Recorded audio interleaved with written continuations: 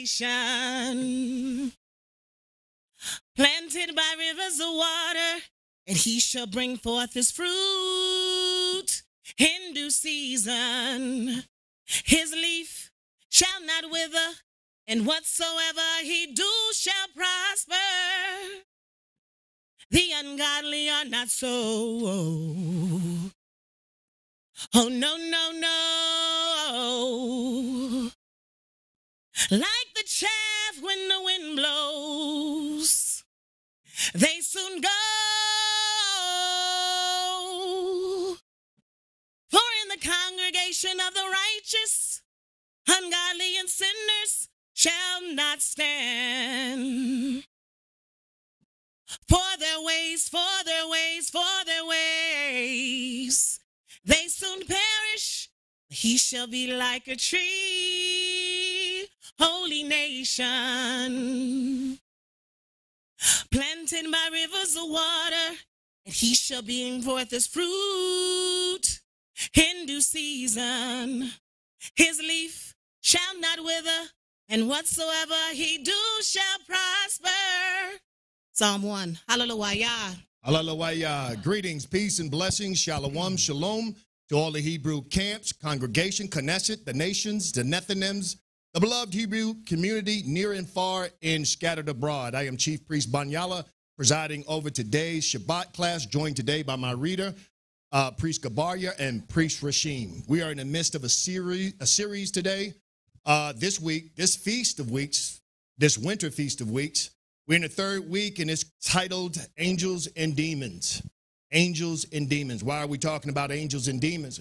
Because we have been clearly addressing that the angels were dispatched to help us, and the demons are antagonistic to us. And so it is incumbent upon each and every one of us to know where our power relies. The Heavenly Father is sending it. And a lot of time it is being encumbered by a lot of these negative forces. But before we actually get into the class today, I want to talk about the tights, because in this Winter Feast of Weeks, we talked about the butterfly effect. Whatever happens on the summer side of the year happens on the winter side of the year. And there's a biblical feast called the Feast of Weeks, the Feast of First Fruit, or the Feast of Harvest. The exact same thing takes place on the winter side. And there are winter fruit that the Heavenly Father wants and requires us to give unto him. And what do we do with that fruit? We give sacrifices unto him in the sixth covenant. And we do the same thing in the seventh covenant, but spiritual sacrifices. And so we have the tights brought together. We have the flour brought together by priests. Every bag that is produced, the priests have put their hands upon it. The ingredients in there are scrumptious, it's delicious, but it's really for the oblation. So order your tights. Also the wine. We are in the midst of producing our own wine. Here in the South, here in America, they have a more natural grape called the muscadine. And it is a wild grape, but when I say wild, it's just not so domesticated. And it produces delicious wine. Wine appropriate for the oblations. Not too strong, not too alcoholic. It's very fruity. And the priests have their hands in it. We didn't put our feet in it like they used to do back in the day. We put our hands in it, and sanitary, and it's absolutely delicious. And this week, actually, we'll be bottling the winter bottle. This is now the summer bottles, and we have various different types of fruit wines as well. But also, we're in that time of the year where it gets cold outside and your immune system begins to recede. And so we often, catch viruses. Certain viruses we can't mention because a couple of our videos have been taken down. Because we've mentioned it in an unfavorable light. But everybody know the virus that's out there. And you need to strengthen your immune system so that you can fight all viruses. And so we have double onyx. Double onyx is filled with some natural ingredients that naturally help boost your immune system in this time of weakness. These are the things that we do for our own physical benefit. And for your spiritual benefit, we got the Calendrical Study Guide. This is a study guide codifying, bringing together all of the biblical holidays and a thorough explanation on each and every one of them. We're in the season right now. This is the season, or the reason for this season is treason. Spiritual treason, high treason against the Heavenly Father. And we're going to be talking about in Angels and Demons how these evil demons have descended down in the earth and deceived the entire world. You know, nobody ever put out a trap with something you can't stand. You know, they never put out there a tempting thing that just repulses you. They always give you that delicious rat cheese if you're a rat, something that rats like, peanut butter, something that you like. And so the adversary is not going to put something out here that is antithetical to your spiritual growth and make it feel like it's something bad. It's going to all be all jolly. It's going to be nice. It's going to be comfortable. It's going to lull you right to sleep. And you need to fight to be awake. You know, for a rat to resist that cheese or peanut butter, whatever they put, he need to be disciplined. But most importantly, he need to be knowledgeable. Who in the hell put some peanut butter out here? I ain't never seen that in my life. It's too easy. Stuff all jarred up in glass. You need to know it's a trap. You need to be knowledgeable. Let me resist that because my life is at stake. We're going to go to an unknown book to most, but it is a thorough book, especially to theologians and people who are serious about their spiritual growth. It's the book of Enoch. And we was in it in the first and second Angels and Demons class. We're going to go into it in this third one as well. Again, Angels and Demons, the angel that we're going to be focusing on is Uriel. Uriel. And the demon that we're going to be focused on is Belial. Belial. All right, very, very important. We talked about Asmodeus, we talked about Mastema, and now we're talking about Belial. These are opposite to each other. This pantheon of righteous angels is countervailing this pantheon of demonic forces. And you could tell the demonic forces by the strength of the righteous. They want to be the opposite of Raphael, Michael, Uriel. And so they are doing these things, and you are the prize. You are the prize. Those righteous angels would love to come down and redeem you. Those negative demonic forces would love to take you. You're the prize. They're all fighting for you. And so we need to do everything we can to make sure that we are found acceptable in the presence of the Creator called Abba Yahweh, to some God. Let's start at the book of Enoch, 20th chapter, and we're going to pick it up in the very first verse. And these are the names of the holy angels who watch. Uriel. Now let's pause right there for a second. This is a powerful term. Watch. This doesn't mean that they're just looking through a prism and just checking you out. This was a biblical term. And this biblical term means more than just observing. Let's get it in Daniel, 4th chapter, in the 13th verse.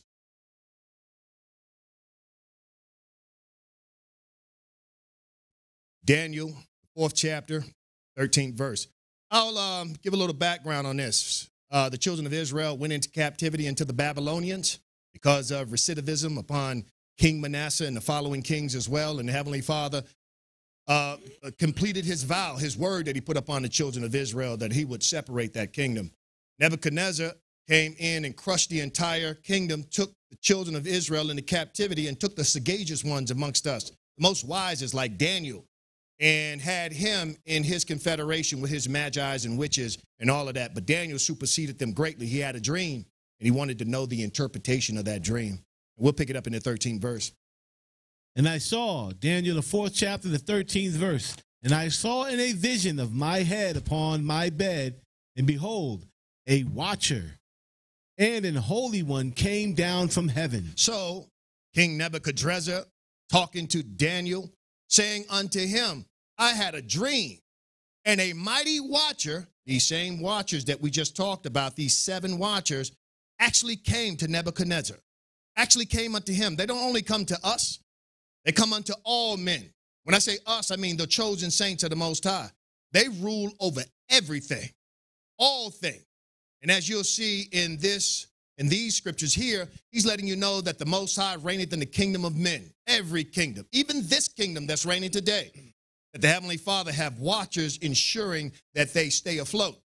Now, when their time is up, as the Persians or the Babylonians' time was up, and the Heavenly Father said to them, many, many tekal up farson, which was simply, your time is up.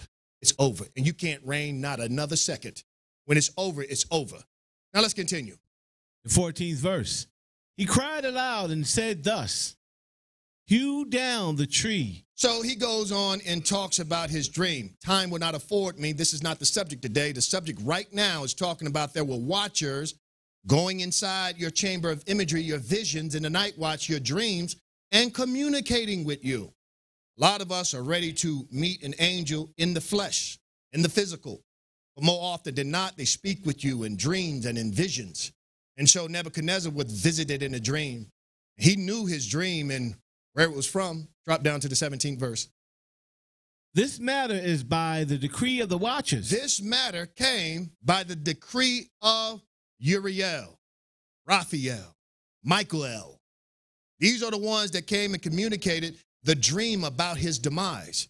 And he visited Daniel to give him the comprehension of that dream. Look, the Bible is very complicated. I know that they have taught us that it is like a fairy tale. It is like a just Nickelodeon channel or something. You can watch it and have fun. And it's not that. This is very, very complicated. And we have to be studious. We have to apply ourselves if we want to achieve this great reward that the Heavenly Father has promised us. Let's finish that, priest. This is the matter by decree of the watchers, and the demand by the word of the holy ones, to the intent that the living may know that the Most High ruleth in the kingdom of men. All right, so you should do your own research upon Daniel's visit with Nebuchadnezzar. So we know now that these watchers are mentioned throughout the Bible. And we're now showing that pantheon, right, of righteous watchers, who they were. You could just read that and you can quickly just ride over it. We know who these 7 watchers were, who they are, and how they still intercede on man's behalf to this day. We're going to leave there and go to another beautiful book. They call it pseudepigraphal. It's not pseudepigraphal. This is the actual venerated, valid book of the Heavenly Father. It is called the second book of Adam and Eve. The second book of Adam and Eve. Going on further regarding these watchers, we're going to get the 11th chapter, and we're going to start at the very first verse. And if you'll hold Enoch 69, verse 1, priest could borrow you. Okay.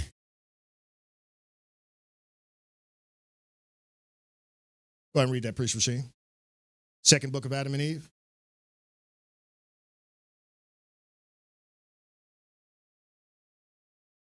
Chapter 11, verse 1.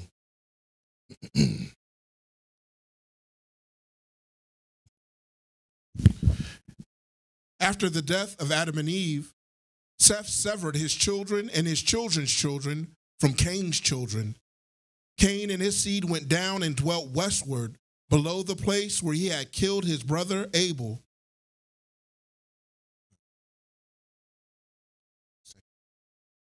Sorry.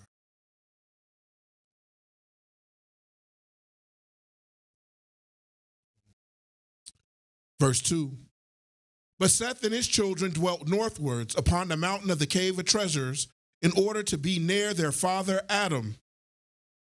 And Seth the elder, tall and good, with a fine soul, and of a strong mind, stood at the head of his people, and tended them in innocence, penitence, and meekness, and did not allow one of them to go down to Cain's children. But because of their own purity, they were named children of Abba Yahweh. All right, so we see here, after the death of Abel, that the Heavenly Father replaced him with Seth. All right, so Cain killed Abel, the Father blessed him with Seth, and Seth had this insatiable appetite for righteousness. And he severed his children from the children of Cain, and we broke down as we translated Genesis, Reshith, the 1st, 2nd, 3rd, 4th chapter, showing you that there was a mighty war, that the children of Cain warred with the righteous children, and then began to sojourn with the Ithretes, the natural, primal, primordial people of the earth, and began to procreate. He had an insatiable appetite for procreating and all the evil that came with it. All right, so now it says here clearly that because of Seth's purity and righteousness, read 4. They were named the children of Abba Yahweh. We now have Seth's children being named the children of the Most High Abba Yahweh. All right, what does that mean? Let's read. And they were with Abba instead of the host of angels who fell, for they continued in praises to Abba. This is amazing. They were with the Heavenly Father instead or in the replacement of the angels that fell. If you went back to Angels and Demons, the first class, we talked about on the 5th day how we had Behemoth, Leviathan, and the Satans created, or the dragon, Tanin, created. Adam was created on the 6th. They would not bow down, and the Heavenly Father removed them from the hierarchy and the higher levels. They are the ones that were removed, and they came down to this plane called Sheol. They came down to this heaven right here called earth.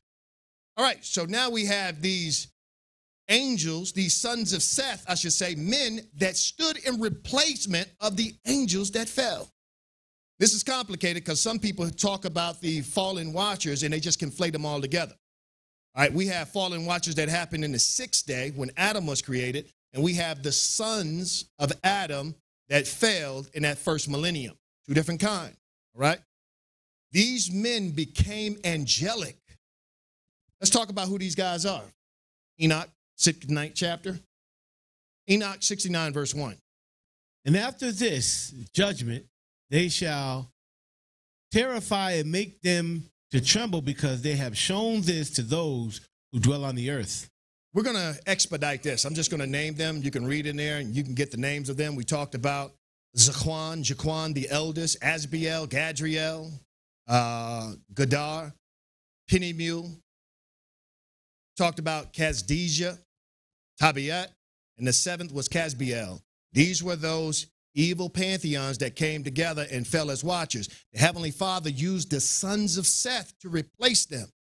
Now you're getting an inkling of what's going to happen in the 7th millennium, what's going to happen in the last day. Paul spoke about the adoption of the children, the adoption. These children that behave godly in these last days are going to replace those watchers, the sons of Seth that fell. And they're going to become immortal. They're going to become those spiritual ones as they were in the beginning. Let's go back to the 2nd book of Adam and Eve, and let's continue on. When they were adopted, right, and became the children of the Heavenly Father, replacing the watchers that fell, let's look at their mentality. Let's look at the way they carried themselves. Let's look at what they were into and contrast your own ways to their ways. Let's read. The 2nd book of Adam and Eve, chapter 11, and continuing in verse 4. For they continued in praises to Abba, and in singing psalms unto him in their cave, the cave of treasures. Verse 5. Then Seth stood before the body of his father Adam and of his mother Eve, and prayed night and day, and asked for mercy towards himself and his children, and that when they had some difficult dealing with the child, he would give him counsel. But Seth and his children did not like earthly work, but gave themselves to heavenly things, for they had no other thought than praises, doxologies, and psalms unto Abba Yahweh. So this is the absolute prize of becoming a saint of the Heavenly Father, living to praise, worship, and honor the Creator. It was said in Ecclesiastes, in the Bible, what is the duty of man? The whole duty of man is to fear the Heavenly Father and keep his commandments.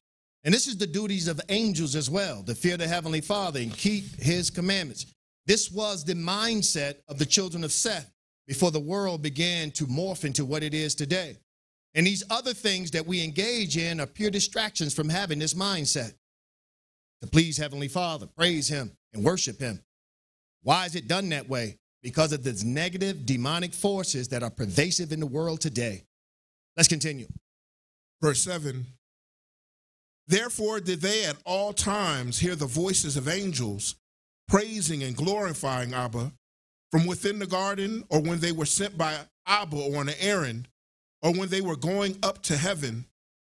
For Seth and his children, by reason of their own purity, heard and saw those angels.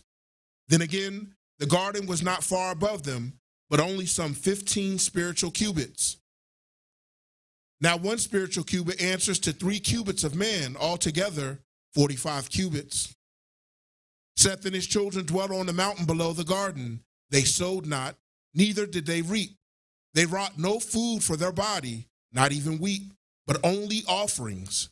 They ate of the fruit and the trees well favored that grew on the mountain where they dwelt. So they ate what they sacrificed to the Heavenly Father.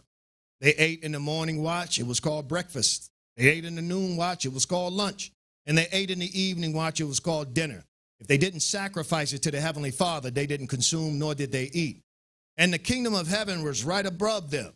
It was visible at that time. Only during the time of Babel did the Heavenly Father make it invisible, where you can't see it with the naked eye. But it's still there.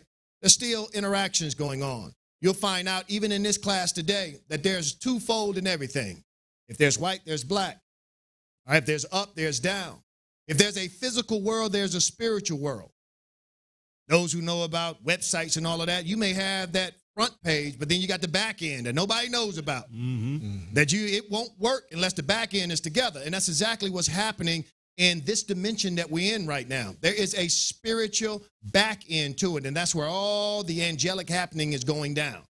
When the wind needs to blow, go to the backside and send the angels to blow it. When seasons need to come, the angels are in the background making sure that everything transpires per the commandments of the Creator. Let's continue on. Verse 11, then Seth often fasted every 40 days, as did also his eldest children, for the family of Seth smelled the smell of the trees in the garden when the wind blew that way. All right, so we're going to expedite this and move over to the 20th chapter. So we see here that the children of Seth were so godly and so righteous that the Heavenly Father adopted them. And I said before that Paul spoke about this same adoption is coming in the last days. We shall be adopted children of the Heavenly Father. We shall be watchers, the same watcher that Nebuchadnezzar dreamed about, going on errands for the Heavenly Father, delivering messages here in the earth, like Uriel, Michael, and all the other holy watchers. This is the gift of righteousness, behaving oneself, comporting oneself in the covenant that the Heavenly Father has given us, even in sundry times and in dark times. We have to overcome. We have to be victorious if we are to achieve that blessed status. We're going to move over to the 20th chapter and speak about the fall of these men. Now, we talked about their dispensation, right? Or their mindset during their dispensation, that first millennium. They were righteous. That's all they wanted to do was praise their Heavenly Father. They didn't care about secular work. They were seriously monk mode, monk status, praising the Heavenly Father day and night. Now, what happened? The 20th chapter. Let's pick it up at the 15th verse.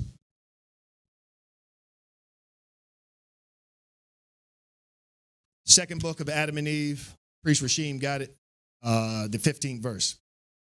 Meanwhile, the children of Seth, who were on the holy mountain, prayed and praised Abba in the place of the host of angels who had fallen.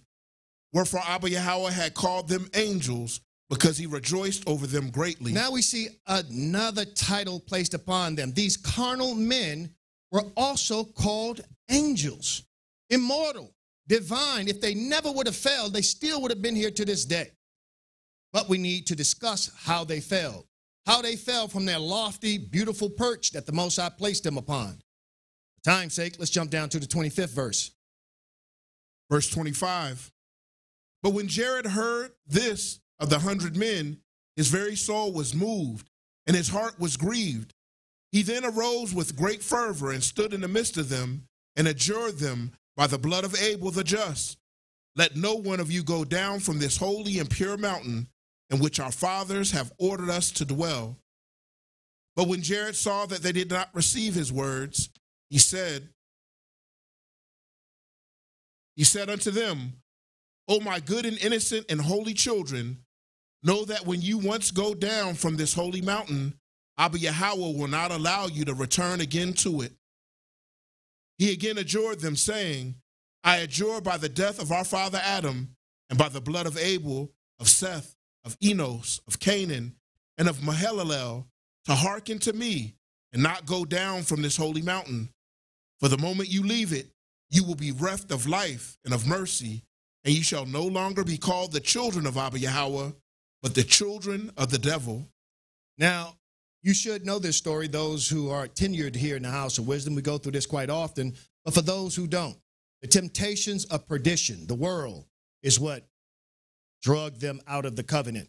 And the same things happen to us today. The temptations and the delicacies of the world, the fashions and the trends of the world bring us out of our covenant. It makes us less likely to do what they were doing on top of the mountain, singing to the Heavenly Father, praising, studying, honoring, doing all the things, using your body as a living sacrifice unto the heavenly creator. But they'll have you on TikTok doing all kind of crazy dances. They're out you doing, you walk through Walmart doing all kind of pranks in the 9th hour. It's like you began to lose that position, that disposition toward praising the Heavenly Father, and all the other temptations that come. It is a fight, as I said from the onset.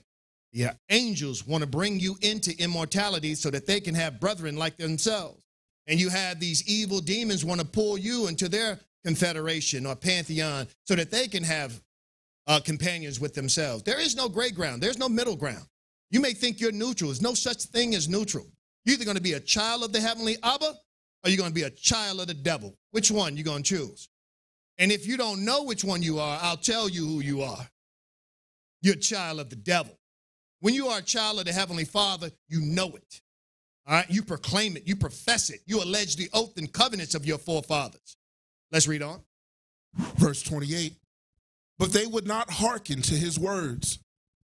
Enoch at the time was already grown up. All right, so those who know the story, you know it. We're going to move on. Those who don't, study this chapter, very, very powerful chapter. We're going to move down to the 35th verse. We have a lot to cover in a very short span of time. Verse 35. Then Abba Yahweh sent his word to Jared, saying, These thy children, whom thou didst call my children, behold, they have transgressed my commandment, and have gone down to abode of perdition and of sin. Send a messenger to those that are left, that they may not go down and be lost. All right, so there was once angelic watchers, which we aspire to be adopted from being mortal man to the immortal man.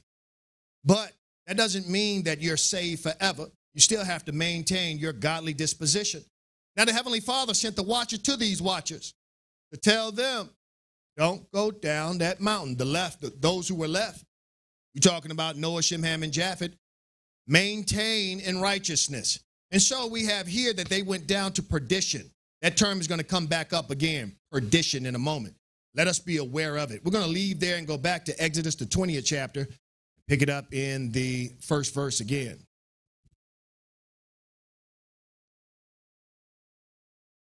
Give me Exodus, the 20th chapter, and the first verse.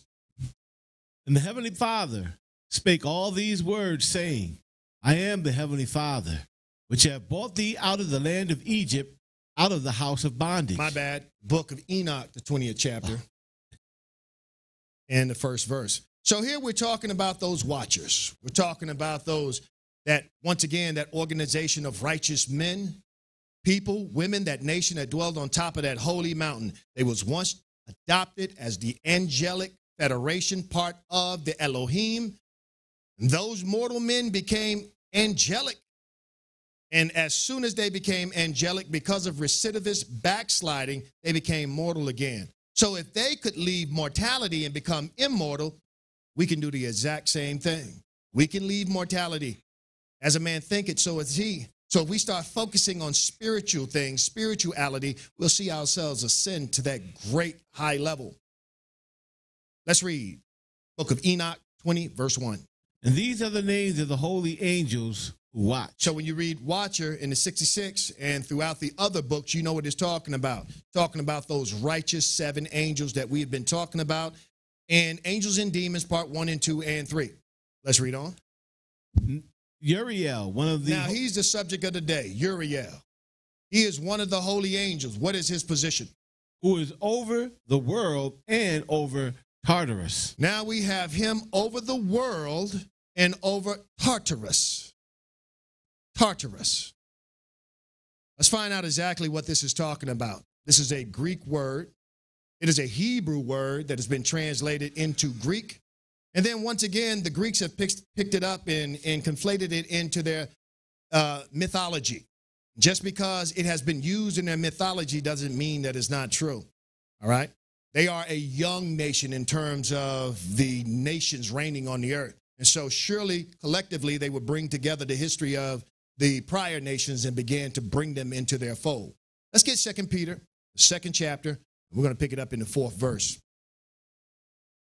For if Abba Yahweh spared not the angels that sinned, but cast them down to hell. Now, you find this word hell here, And those who follow along in their lexicon, those who use the Strongs, you'll find it categorized under G5020, G5020.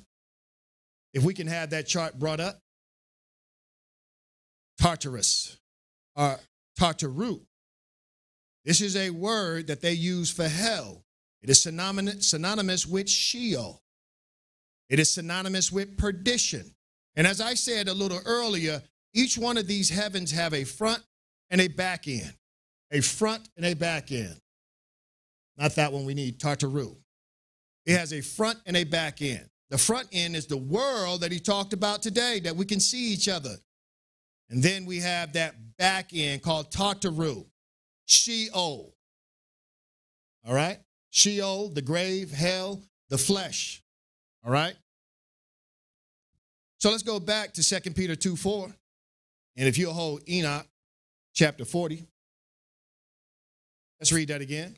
For if Abba Yahweh spared not the angels that sinned, but cast them down to hell. All right, so those are those angels on the sixth day that were remanded into Sheol, all right, which is the spiritual side of this physical world.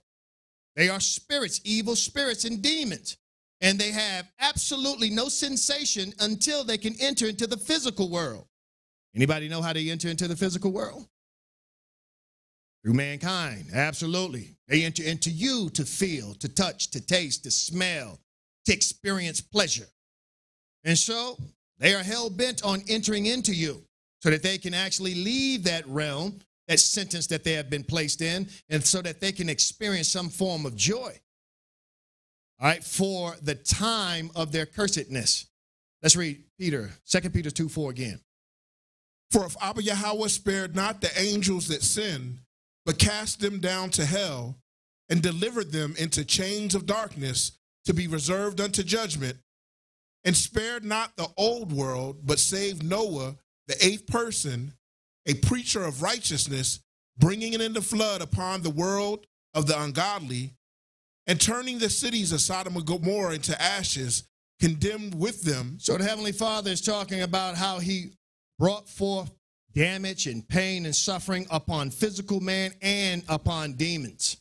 All right, here we see the word again, Tartaru, or Tartarus, being used within Scripture. All right, let's go back to where we were. Let's read the book of Enoch, the 40th chapter. And he also speaks about the same thing in Jude. We're not going to go there, but he speaks about those unruly demons that were sentenced for chains. They shall receive punishment from the Heavenly Father. All right, they are going to leave the back end or the back page of this world. And that's what we're fighting against right now. They have become invisible, which is biblical speech for they are in that realm on this plane, and we can't see with physical eyes. Only our chamber of imagery, a spiritual man and woman, comprehend what's being said. They know that it's more than just a physical realm. You know, it's like going back 300-400 years from now in the past and telling somebody about ultraviolet light or microwaves or radio waves. Like, inventing that doesn't make sense. Just because you can't see it with your physical eyes doesn't mean it doesn't exist. All right? A time probably will come where they'll be able to sense these things on the back page of this world. But for now, it is our soul, it is our spirit that's able to discern these things. We're going to the book of Enoch, the 40th chapter. Pick it up in the first verse. And after that, I saw thousands of thousands and 10,000s times 10,000s. I saw a multitude beyond number and reckoning, who stood before the Heavenly Father of spirits. And on the four sides of the Heavenly Father of spirits, I saw four presents, different from those that slept not. And I learned their names, for the angels that went with me made known to me their names, and showed me all the hidden things. And I heard the voice of those four presents, that they uttered praise before the Heavenly Father of glory. The first voice blessed the Heavenly Father of spirits forever and ever. The second voice I heard blessing the elect ones, and the elect ones who hang upon the Lord of spirits. The third voice I heard pray and intercede for those that dwell on earth, and supplicate in the name of the Heavenly Father of spirits. And I heard the fourth voice fending off the Satans and forbidding them to come before the Heavenly Father of spirits to accuse them who dwell on earth. That's very powerful. We have that fourth voice, or that fourth angel, standing in the presence of the Heavenly Father as a mediator, as an attorney in the court of Abba Yahweh, advocating so that we don't get accused by Hasatan. We talk about this quite often here at the House of Wisdom, that the judicial system that you see today is a weak carbon copy of the spiritual one in heaven. You have the Heavenly Father as the judge of all. You have the Messiah, which is our attorney. You have Hasatans, which are our prosecutors. And they go throughout the world finding infractions. They find you violating laws, statutes, and commandments of the Heavenly Father, and they quickly bring you to the court. And if you don't come to court to defend yourself, or if you don't atone, you're quickly found guilty. And with that guilty verdict, they can enter into you and possess you. So it behooves each and every one of us, when we are going to be accused, you will be accused. We are there advocating. We are there sending a message to our attorney, to the Godhead, to the pantheon of righteousness, that we have atoned for that. Have that charge dismissed. I was in the 9th hour this morning. That charge is dismissed. This is how you must take your daily bread, because they are relentless with the accusations against us. All right, so the fourth verse, or the fourth voice that he heard, was there standing up on behalf of the saints. For time's sake, we're going to jump down. We're going to go to the fourth angel. If you would, just read on. The 8th verse. After that, I asked the angel of peace who went with me, who showed me everything that is hidden. Who are these four presents which I have seen, and those words I have heard and written down? And he said to me, the first is Michael, the merciful and long-suffering. The second, who is over all the diseases and all the wounds of the children of men, is Raphael. All right, so we talked about this in the earlier class. The first class, we talked about Raphael, the angel that makes sure that we are healed in our sickness, whether it's mental, whether it's physical. He is the one that if you behave correctly, do the things that are required of you, send that message to Abba Yahweh, and then returns with the healing. Let's read. And the third, who is set over all the powers, is Gabriel. Now, we talked about Gabriel last week. He is the one that's over paradise, the third heaven of Abba Yahweh, and again, making sure that our oblations and sacrifices on the golden altar are executed. Let's continue. And the fourth. This is the subject of the day. What is the fourth? Who is set over the repentance unto the hope of those who inherit eternal life, is named Phanuel. This Phanuel, brother asked about it last week. Who is he? He seems different. He seems different. We haven't heard his name before, but actually we have. Again, if we can hold Genesis 32:24, I can show you his name in the Hebrew. Those who are taking notes, utilizing the Strongs, it is H6440, H6440, and it is Paunim. We have used this before. Paunim, which simply means face. All right? And so when you see Paunim El, it is the face of Elohim, or the face, some would translate as God, but the Godhead. This is what this means. He is the face of it. All right, let's get it in so-called Genesis, Reshith 32:24. We'll read it in the King James.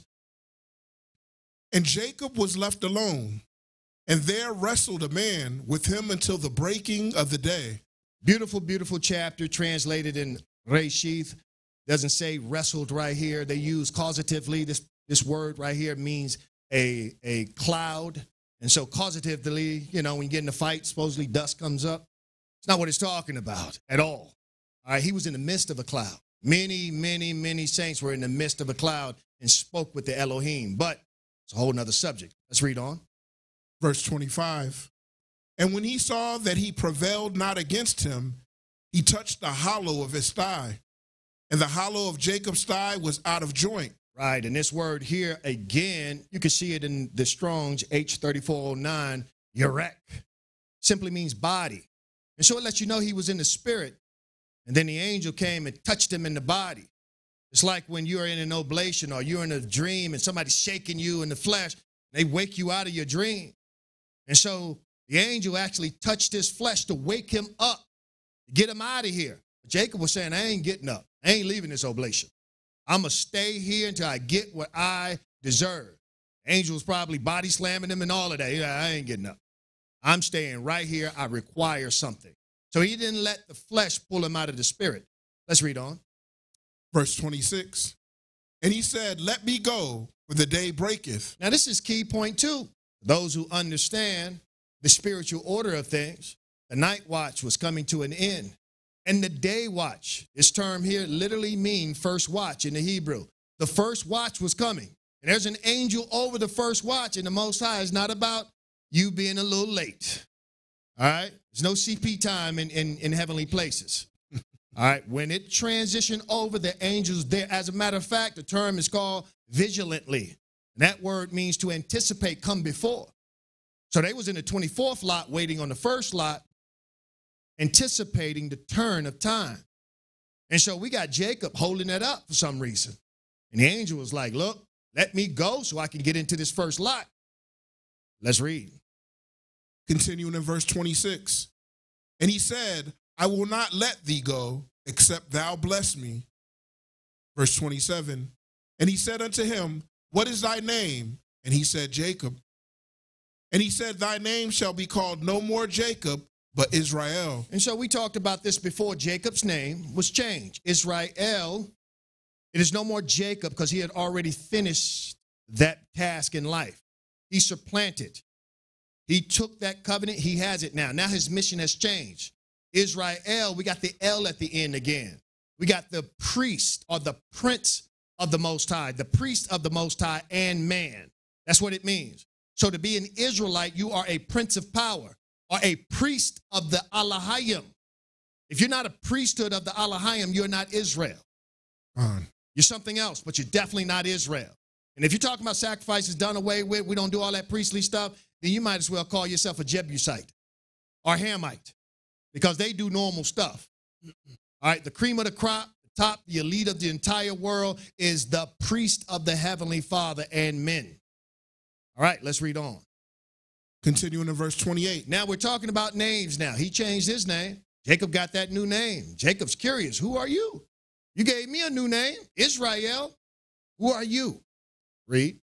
For as a prince hast thou power with Abba Yahweh. And we covered before in Ezekiel 47, Ezekiel 44, that term prince means high priest. That's what it means. Let's read. And with men, and hast prevailed. Verse 29. And Jacob asked him and said, tell me, I pray thee, thy name. And he said, wherefore is it that thou dost ask after my name? He's saying, look, stop all the chit-chattering. I gave you what you need. All right, the first lot is coming. What you talking about? Let's read on. And he blessed him there. Verse 30. And Jacob called the name of the place Peniel. Why did he call him Peniel? Why did he call him this? Because he told him the name. You'll see it in the translation. He comes back and translates it. Let's read. For I have seen Abba Yahweh face to face. And if you look at the Hebrew, Panim, all right? I've seen Peniel. I seen him there. I saw the aura of the Elohim. He blessed me. He increased me. And by that authority and that name, I change over to a priest of the Most High and men. Read that 30th verse again. Verse 30. And Jacob called the name of the place Peniel, for I have seen Abba Yahweh face to face, and my life is preserved. And as we're going to go back now. Go ahead and finish that. Verse 31. And as he passed over Peniel, the sun rose up upon him, and he halted upon his thigh. All right, so we're going to move over to the book of Enoch, and we're going to get the 9th chapter. And we're going to show you who exactly Peniel is.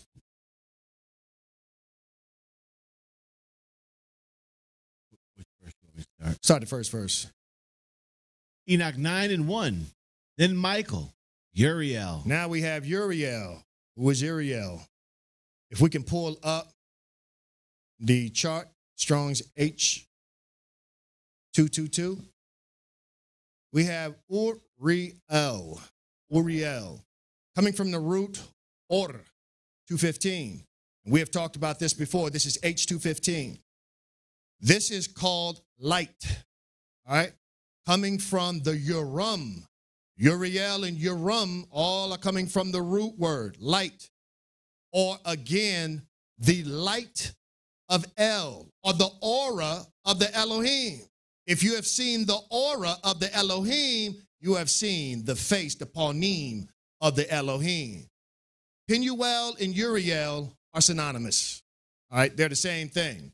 Some people may have said, I've seen the aura, the light of the Elohim. Some people may have said, I've seen the presence or the face. Penuel or Uriel, all the exact same thing. All right, read that again, priest. If you'll give me 2 Ezra 4, verse 1. Then Michael, Uriel, Raphael, and Gabriel. Now, these are the 4 of the hierarchy of the 7. All right, so we now have the 7. Now he's saying that we have the 4 who are chieftain. These are the ones that you see carrying the Most High around on his holy and glorious mercy seat, his Ark of the Covenant. You find one at each corner of it, which, Abba willing, if we have time, we'll talk about a little bit later. And so these are the top of the top, all right, right there under Melchizedek. All right, so we see order, we see Uriel or Urim. All of it is coming from that root word that's appertaining to aura or light. Now, this is the essence of that angel. Let's see how he transpired or interacted with the saints here on earth. Let's go to 2 Ezra, Apocrypha, the 4th chapter, the 1st verse. And the angel that was sent unto me, whose name was Uriel, gave me an answer. So we now have this long interaction between Esdras and that archangel Uriel. He's began to tell him why things transpired the way they transpired in the past, why he is going through what he's going through in the present, and what is to quickly befall them in the future. Uriel, once again, coming to them that is over this world and over the back page of this world, letting him know the mechanics of what's happening here in Sheol, in Tartarus, within this realm that we dwell in right now. Let's read. Verse 2, and said, thy heart hath gone too far in this world. He said, your heart is too far on the carnal side. You have to come back and look on the spiritual side. Esdras, I want to tell you about this. Let's read. And thinkest thou to comprehend the ways of the Most High? Let's slide over to 2 Ezra, the 10th chapter and the 28th verse, as we began to rapidly go through this class. So much information to unravel. So much deep information to begin to inculcate deep within our chamber of imagery so that we can be better for it. Let's read. 2 Ezra chapter 10 and verse 28. Where is Uriel the angel who came unto me at the first? For he hath caused me to fall into many trances. So we have Uriel causing him to fall into many visions and trances. All right, this is how they communicate with the saints, in the trance, in your chamber of imagery. And I tell you what Solomon told us, that the Holy Spirit of wisdom shall not dwell in a body subject to sin. You will not have Uriel talking with you in your chamber of imagery if you got all types of debauchery in your chamber. They cannot stand that. You will never be conversing with the spiritual realm. So Uriel spoke to Ezra because his mind was pure, and his mind was pure because he stayed on the oblations of Abba Yahweh. He knew that the reason for this season was treason, and so he had nothing to do with it. You can be in these little stores shopping for regular stuff, and you hear, and somebody's coming through your chamber of imagery with spray paint, tagging up the walls, throwing trash everywhere, and Uriel is like, I can't be there. Get that crap out of you. You have to go and oblate, and that's what they're there for. Ha-Satan and that evil pantheon has that stuff all around you to destroy you. And so we have to meditate on righteousness like the saints did on top of that holy mountain in times of years ago. Let's read. And my end is turned into corruption, and my prayer to rebuke. All right, so he's talking about the current predicament in this world.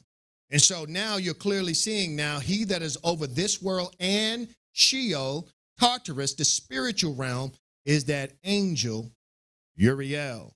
So we talked about Raphael, Gabriel, Uriel. And we talked about Asmodeus, and we talked about Mystema. Now we're going to talk about another countervailing demon to the righteous realm. Let's get it in another book called the Book of Adam and Eve. This is not the first nor the second book of Adam and Eve. This is just titled the Book of Adam. And I believe it's the third chapter. They number them a little funny. It's a chapter called The Fall of Satan. Con, start the first. The fall of Satan. The devil began to cry with forced tears. And the devil told Adam, "O Adam, all the greed and the anger and all the grief of my heart are directed against you because it was through you that I fell from my dwelling." We covered this in the first chapter, right? That Hasatan was ambivalent, filled with hatred toward Adam. And Adam didn't know where all the hatred was coming from. And Satan began to address why he had this animosity toward him and all of this acrimony pent up against him. Let's read. "It was by you that I was alienated from my own throne. My wings were more numerous than those of the cherubims, and I concealed myself under them. Because of you, now my feet walk on the earth, which I would never have believed." Adam replied to the devil and told him, "What is my fault, by which I have done all that to you?" The devil replied to him and told him, "You did nothing to me, but it is because of you that I have fallen upon the earth. And the very day when you were created, on that day I fell from before the face of Yahweh." So we're talking about those first fallen watchers in the 6th age when Adam was created. They refused to bow down and worship the Heavenly Father through him. And the Heavenly Father cursed them, sending them down to Tartarus. This realm right here, the lowest of all the heavens. This is the first heaven. It really should be deemed the last of all of them because it is the weakest of them all. And there's a parallel system here. We have the physical world that we can see. And again, we have that spiritual realm, the invisible realm, as Paul and all the other apostles spoke about, that you cannot see. You have to have the spiritual perception to recognize it. And this is what the Heavenly Father is blessing us with. They run rampant in that realm. For time's sake, jump down to 15.1. These 6 classes of other angels. Check that out. So we now have him in 6 classes. We have those 7 angels that we talked about. The evil ones plotting, strategizing, and scheming against all the saints. They are the top higher echelon of that wicked pantheon against us. Read on. These 6 classes of other angels heard that, and my speech pleased them, and they did not bow down to you. Then Abba became angry with us and commanded us, them and me, to be cast down from our dwellings to the earth. As for you, he commanded you to dwell in paradise. When I had realized that I had fallen before you by your power, that I was in distress and you were in rest, then I aimed at hunting you so that I might alienate you from the paradise of delights, just as I have been alienated because of you. When Adam heard that, he cried in a loud voice and said, "Abba, my life is in your hands. Make this enemy distant from me, who desires to lead me astray and seeks to destroy my race." And so Adam confessed and said, these beings are simply here to destroy mankind off the earth. They're not here to play with you. They're not here to deal with you. They're not here to grow and prosper with you. They are here to destroy you. Now he began to confess. He recognized. He see them. He see what they have done in the past and what they seek to do in the future. What did they do in the past? It is by him that Eve had been lost. It is by them that Eve fell.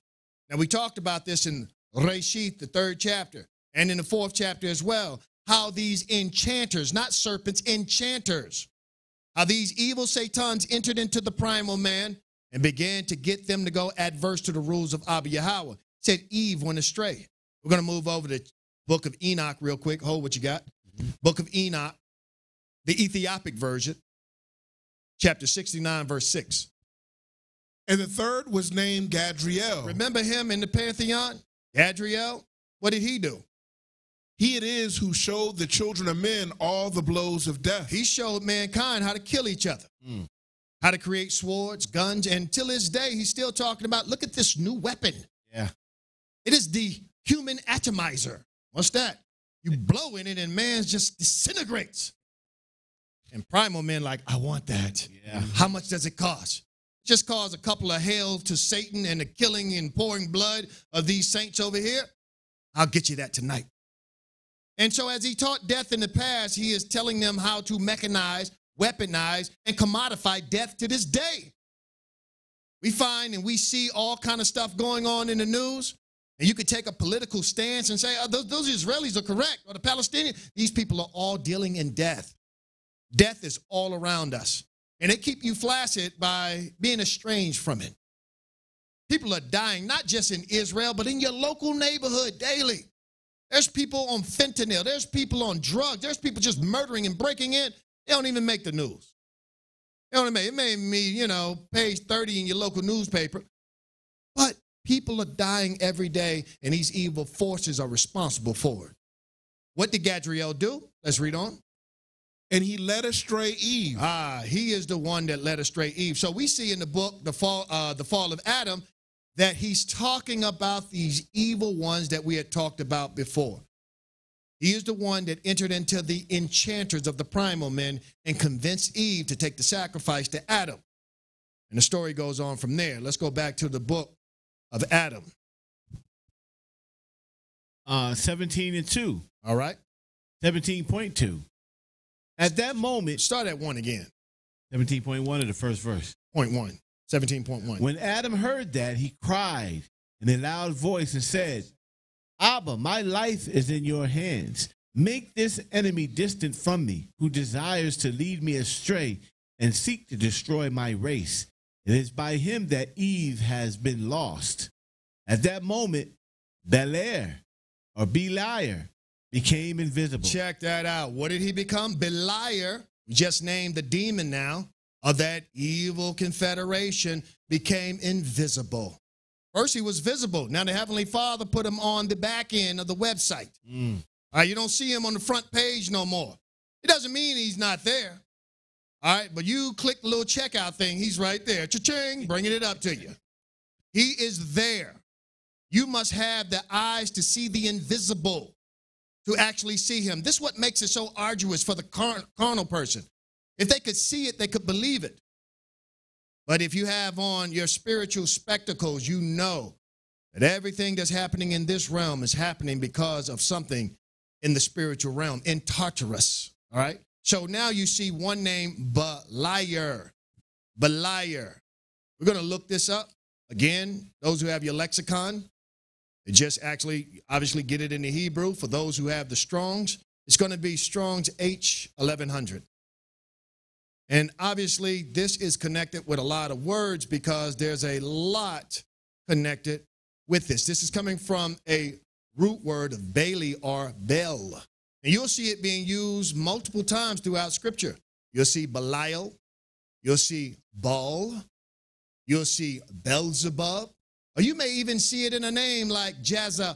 All right, all of these is going back to Baal or Balaam, going back to this demonic spirit that we see right now. And whole kingdoms like Babel are based upon this evil spirit. And this is why the Heavenly Father spoke about a final kingdom, Babel the Great. And so this Baal or Beliar is going to be persistent here to the very end.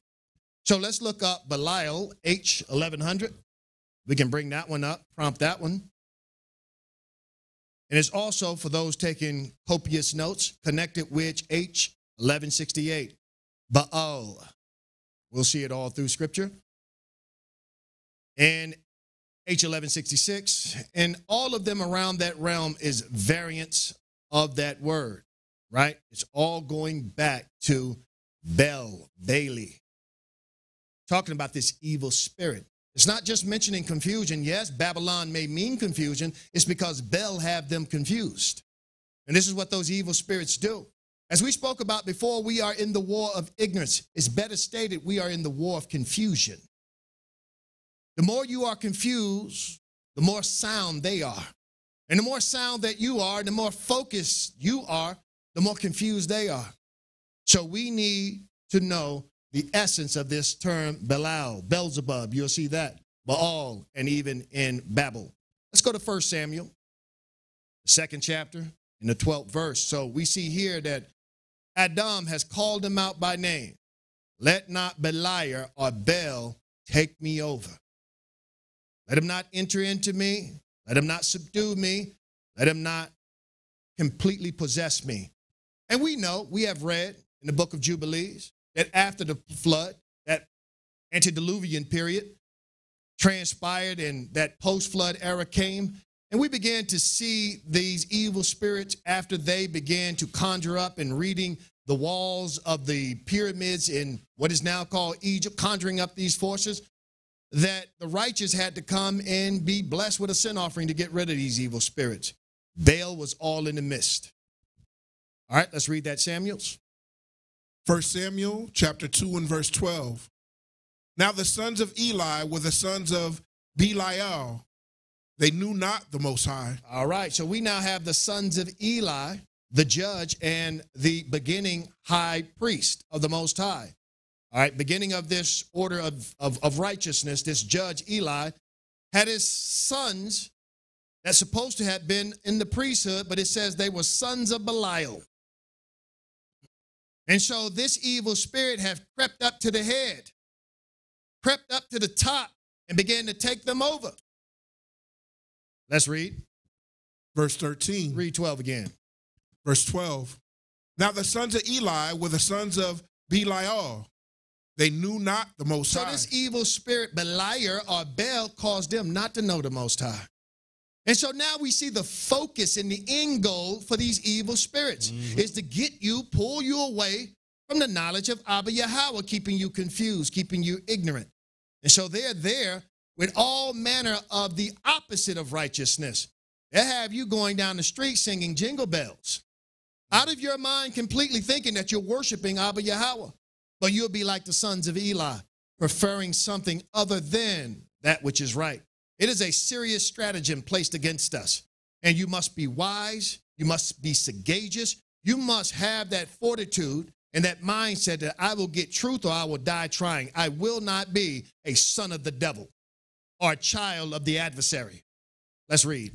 Yeah, if I could say one real quick. Sports is also a big misnomer or a plan of deceit to draw you away from the Heavenly Father. How so, priest?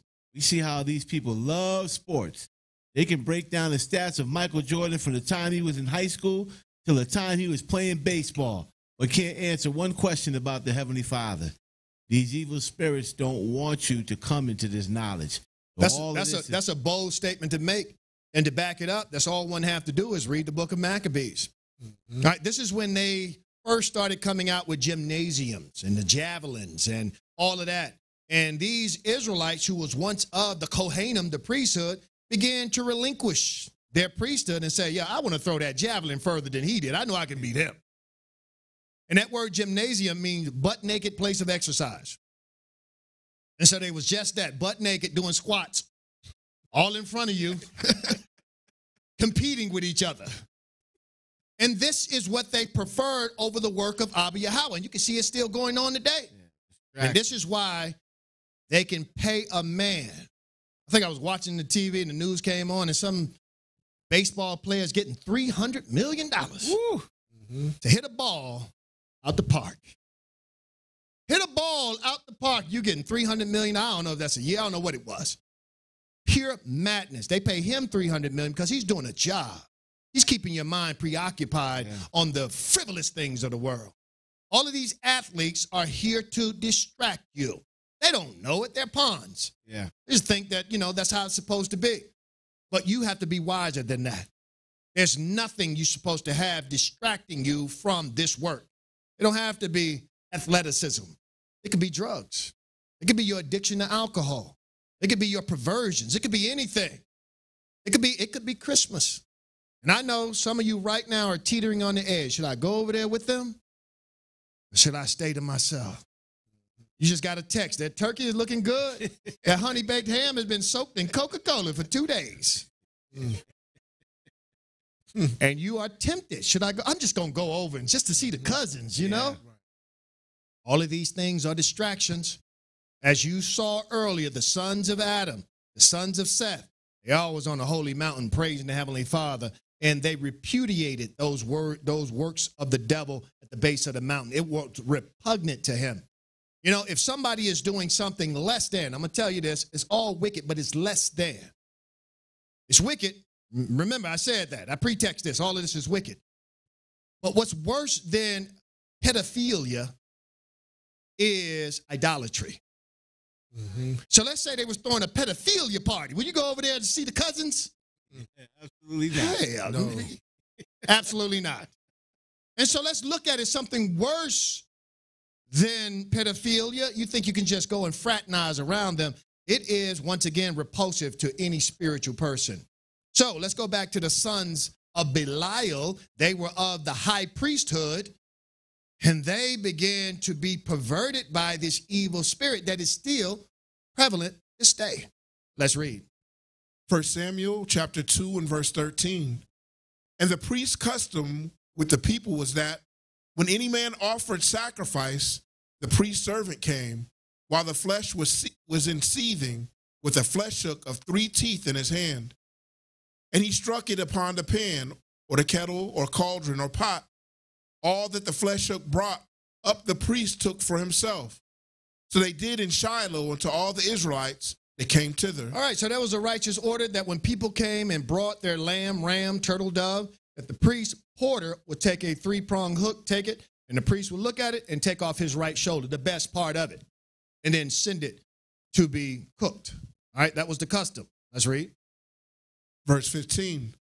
Also, before they burnt the fat, the priest's servant came and said to the man that sacrificed, give flesh to the roast for the priest, for he will not have sodden flesh of thee, but raw. Now, this is what it became by these sons of Belial. Let's read. Verse 16. And if any man said unto him, let not fail to burn the fat presently. So before the priest actually ate of it, he would burn the organs. The fat is talking about the organs. Who do you burn the organs to? Anybody know? Abba Yahweh, absolutely. It's forbidden for you to eat tongue, liver, chitlins, heart, whatever that is, all right? Any of that stuff is an abomination to eat. It was all sacrificed unto the Heavenly Father. And so the Heavenly Father said, don't you eat of your portion of the sacrifice until you burnt him his. All right, and so you would give that to the Heavenly Father and patiently wait. When it was done, then you would take your right shoulder or the best part of it, whatever you required, the brisket of it, the flesh part of it, and then you would begin to consume yours. But the sons of Belial thought this was too arduous for them. Let's read that again, actually. Verse 16.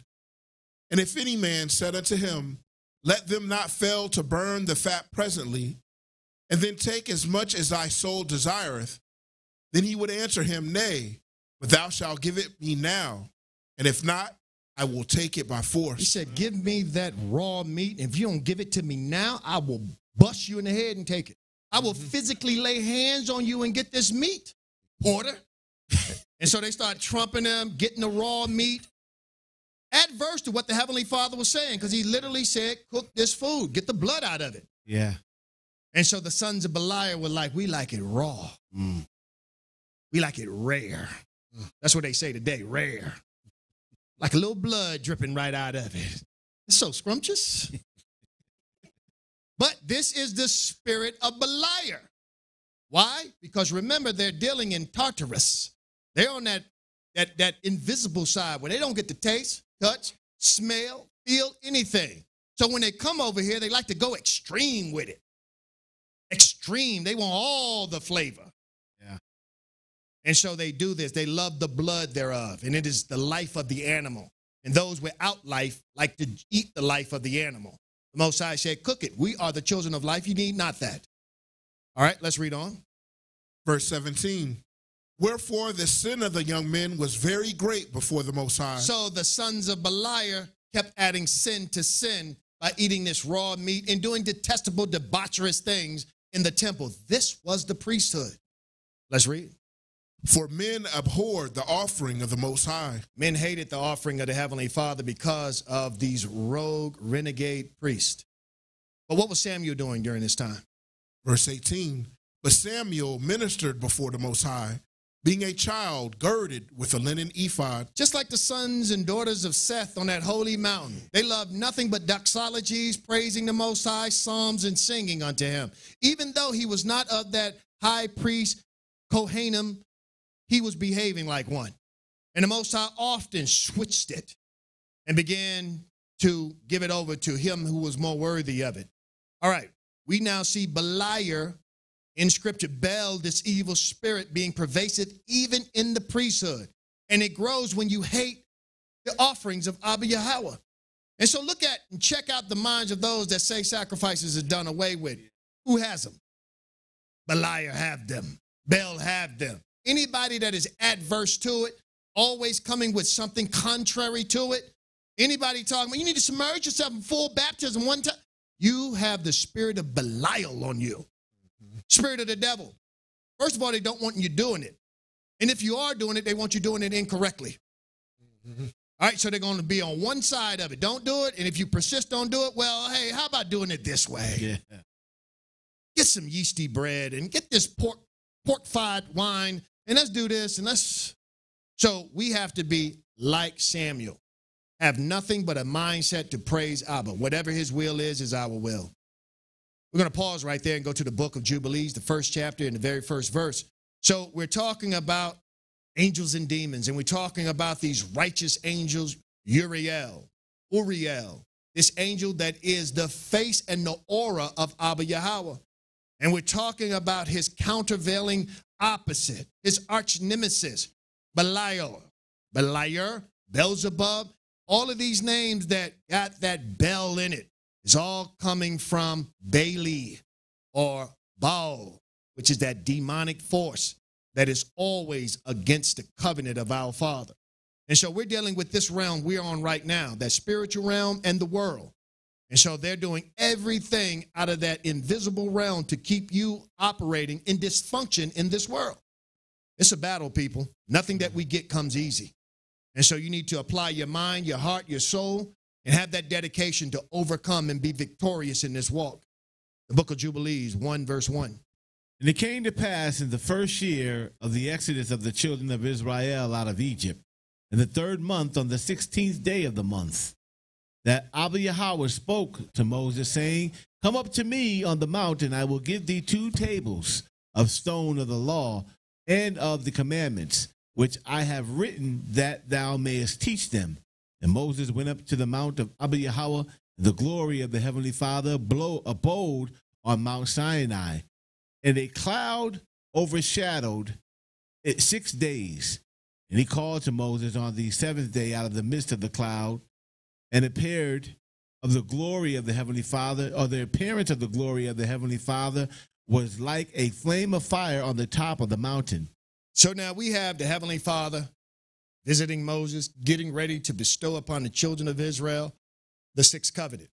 And those of you who are read, obviously you have a stronger standing than those who are not, but we're going to try to move on anyway. Let's move over to the 7th verse. And do thou write for thyself all these words which I declare unto thee this day, for I know their rebellion and their stiff neck, before I bring them into the land of which I swear unto their fathers, to Abraham, to Isaac, to Jacob, saying, Unto your seed will I give a land flowing with milk and honey. So he said, I know the disposition of these people that I'm dealing with. Beliar will enter into them. Asmodeus, Mastema is fighting to get them. And they're giving themselves. They're not being steadfast or resistant to these evil forces. They're yielding their members over to evil. And we can't be like our predecessors, our forefathers. We need to know that they took the easy route. What was given unto us is the hard route. Messiah said, take this bread and offer up your daily oblations. You give your daily sacrifice. Your daily. You must fight every day. You cannot take a vacation. this is the battle that we was all selected to fight. Let's read on. The 8th verse. They will eat and be satisfied, and they will turn to strange deities. The Heavenly Father said, as soon as I give them a blessed situation and predicament, they're going to ease on the work toward the Most High and turn to the deities of these strangers around them, which are no gods at all. Read on.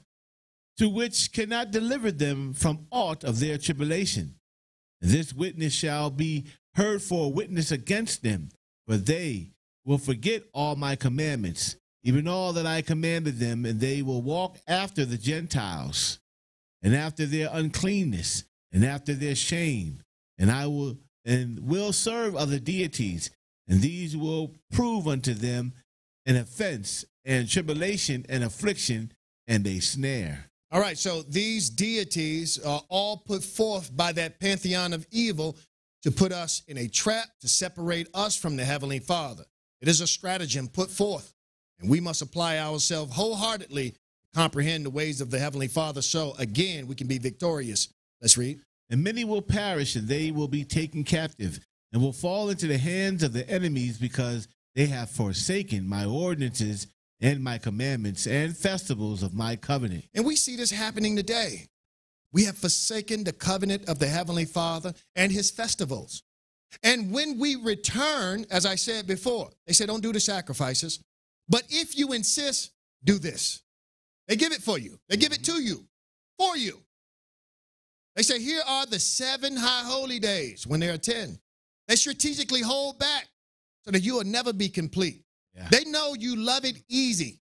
You like for them to package it for you and give it to you and spoon feed you. They know that the heft of the work, the intellectual work, you're not going to do. They know it. And so they give it to you. And so the Heavenly Father is telling you, be aware of Belial, Beliar, Beelzebub, Bel. They're all there to destroy you. Read on. Because they have forsaken my ordinances and my commandments and my festivals of my covenant, my Shabbats and my holy place, which I have hallowed for myself in their midst, and my tabernacles and my sanctuary, which I have hallowed for myself in the midst of the land, that I should set my name upon it, and that it should dwell there. And they will make to themselves high places. Now pay close attention to this. Now the Heavenly Father is saying, I have given you all of these right things, good things. I've given you the Feast of Weeks, Tabernacles. I've given you Shabbats. I have given you new months. I've given you all those good things and a temple where he placed his name for you to come and offer the sacrifices. And Israel, being recidivists, decided to go astray, not because of their own volition, but because Hasatan, the evil Belial, was whispering in their ear all types of great fanatical things that he can never deliver. But we, once again, giving in, yielding to those lies, as we give in and yield to lies to this day. What happened when they gave in to the lies? They will make them and they will make to themselves high places and groves and graven images. Let's pay close attention to this, because it's going to come back over and over and over. Anybody know what a grove is? Like an orchard, orange grove? Yeah, trees, bunch of trees. Why did the Most High say this is something negative? And we're going to show you in the law, he says, next to the temple, don't you ever place a grove there. These were all trees like totem poles, not only totem poles, but trees you'll begin to see that they began to decorate and name after their gods. We'll get into it in a moment. But the Heavenly Father is telling you, keep those groves of trees away from the temple.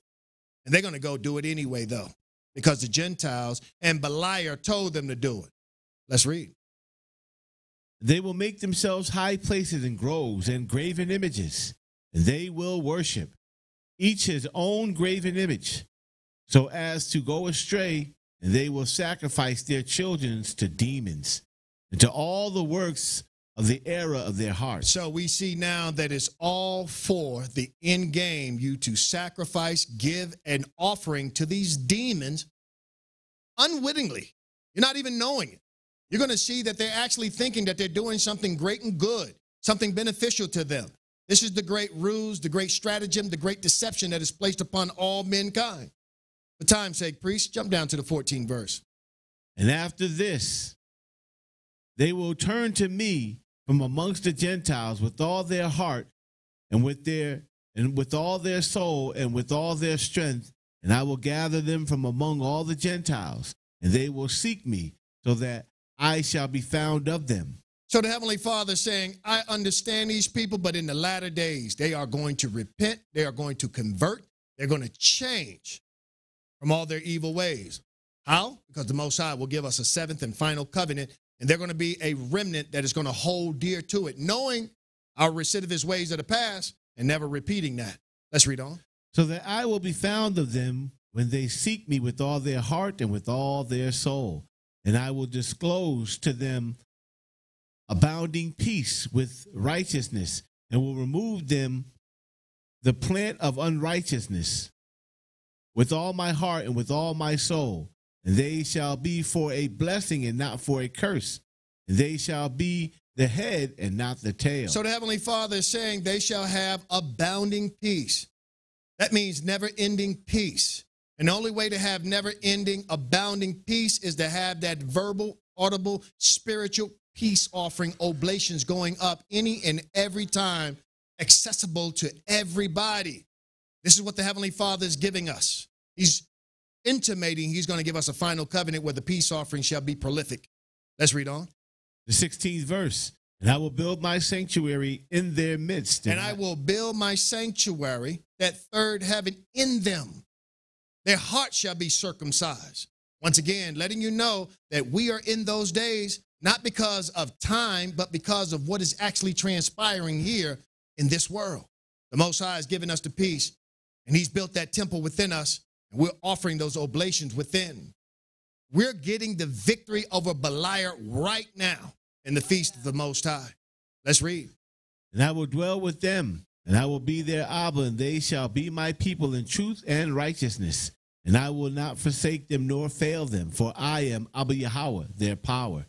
And Moses fell on his face and prayed, O Abba Yahweh, do not forsake thy people and thy inheritance, so that they should not wander in error of their hearts, and do not deliver them in the hands of their enemies, the Gentiles, lest they should rule over them and cause them to sin against thee.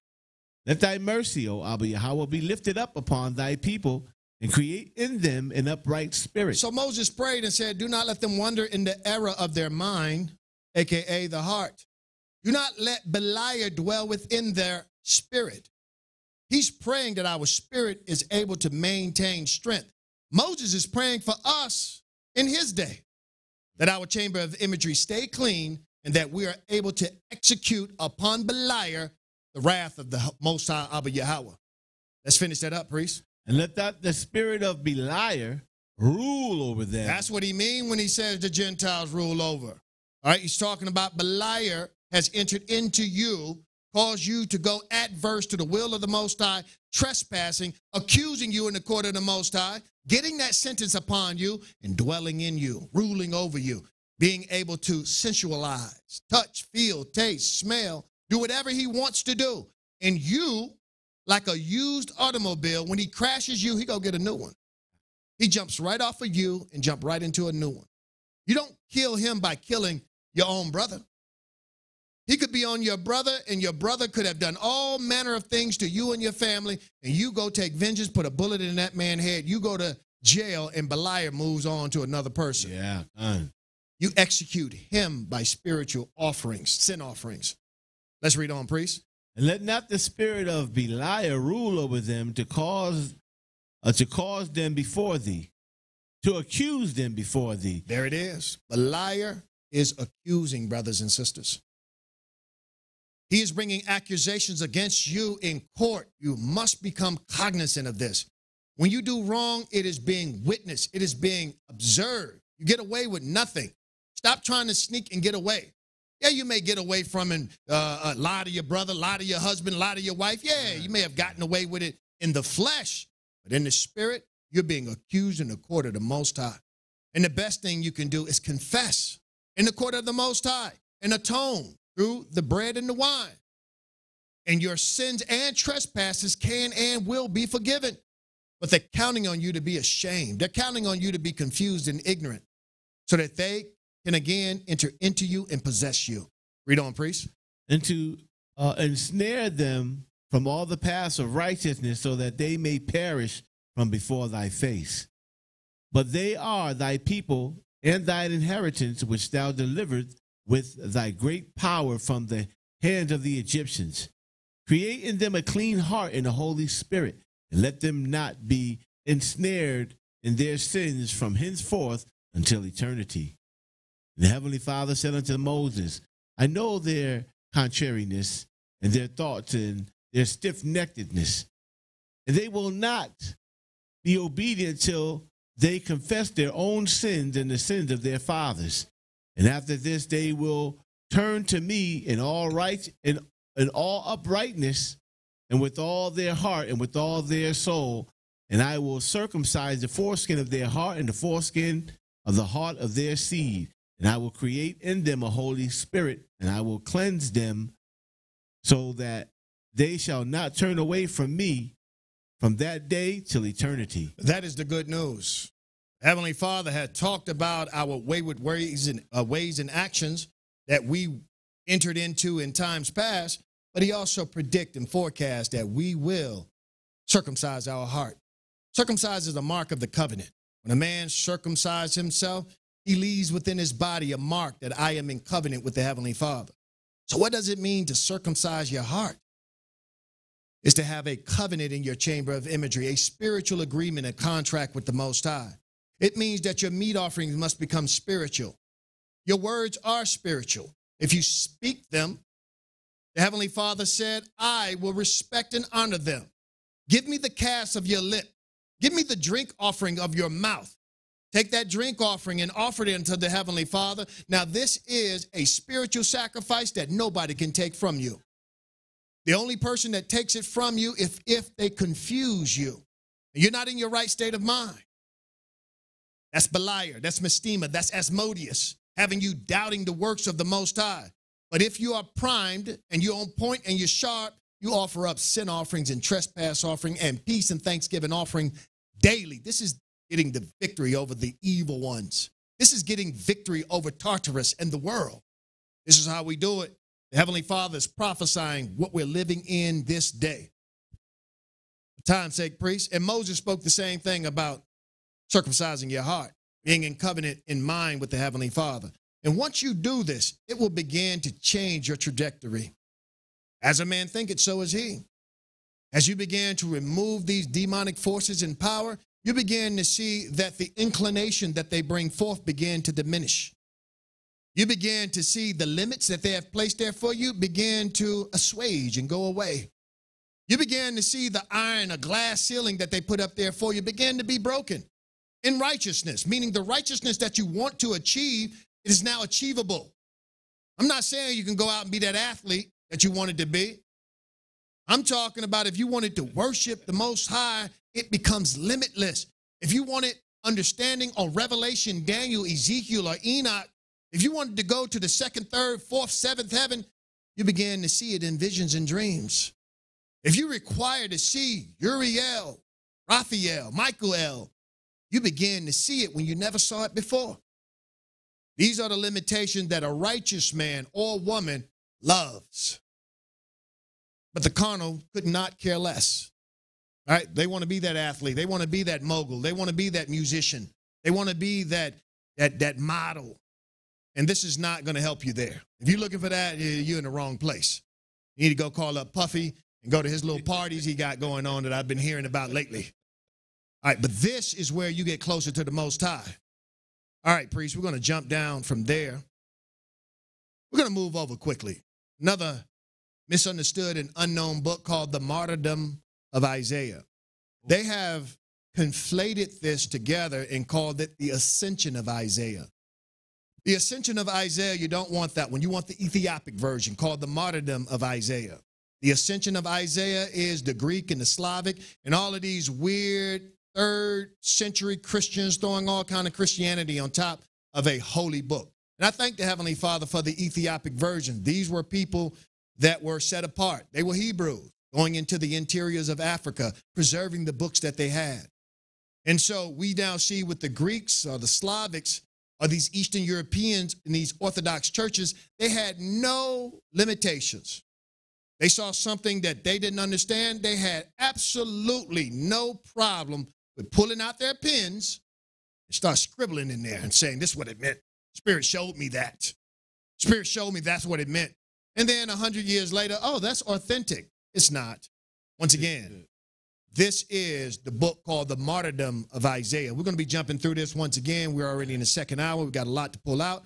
But we're talking about Beliar, how he engaged, how he interacted with the saints of old, and there's very little difference today. This is giving us some clarity of what's happening here. We're going to start at the first chapter, if you will pick it up, priest, in the 7th verse. And whilst he, Hezekiah, gave commands, Josab, the son of Isaiah, standing by, Isaiah said to Hezekiah the king, but not in the presence of Manasseh, only did he say unto him, as the Most High liveth, whose name has not been sent into this world, and as the Spirit which speaketh in me liveth, all these commands and these words shall be made of none effect by Manasseh, the son, thy son. All right, so we have now King Hezekiah, who had a son named Manasseh. Hezekiah was one of the righteous of the king. So it lets you know, though, this is not about biology or DNA. It's all about the mind. Hezekiah was righteous, but as righteous as Hezekiah was, Manasseh was a twofold child of the devil. Did worse than any righteousness that his father did. And so we have Isaiah telling us more than what you may see in the book of Isaiah. The angel told him that his son Manasseh will saw you in half and kill you. Be prepared for it.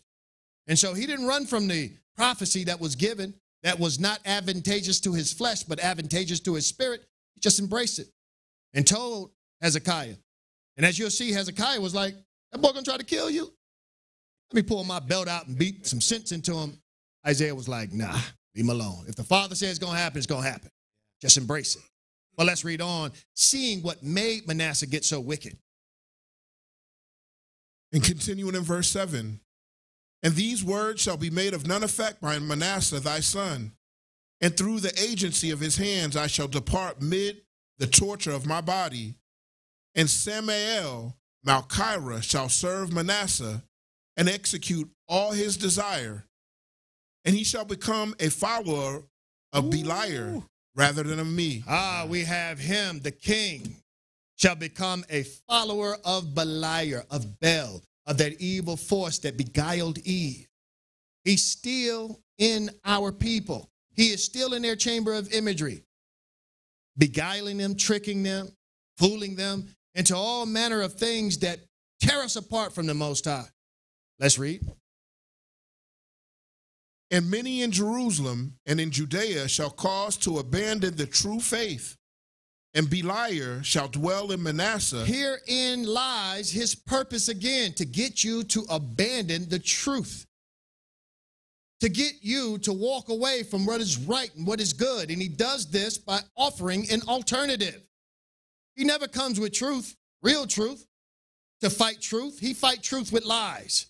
You'll begin to see the lies that he began to tell Hezekiah. Let's read on. Continuing in verse 9. And Beliar shall dwell in Manasseh, and by his hands I shall be sawn asunder.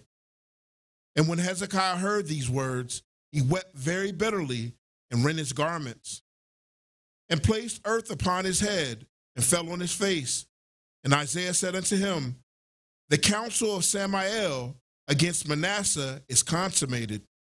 Naught shall avail thee. All right, he said this is already happening. The Most High spoke it, it will be done. Once again, for time's sake, let's go to the 2nd chapter. We'll pick it up in the 4th verse. Before the face of Hezekiah, the words of wisdom, and from the service of Abba. And Manasseh turned aside his heart to serve Beliar, for the angel of lawlessness, who is the ruler of this world. He called him the angel of lawlessness. Now, we talk about law here quite often in the house of wisdom. Anybody tell me what law means in the Hebrew? Talk about laws, we talk about statutes, we talk about commandments. Torah, right? The Torah means sacrifice. Doesn't mean the first 5 books of Moses. This is what the Khazars taught you. It means sacrifice. And so lawlessness is talking about without sacrifice. And so he came adverse to the sacrifices. Why? Because a sin offering is what exterminates him. It is our most powerful weapon against him. Of course he will come against Torah. He will come against it. He came against it.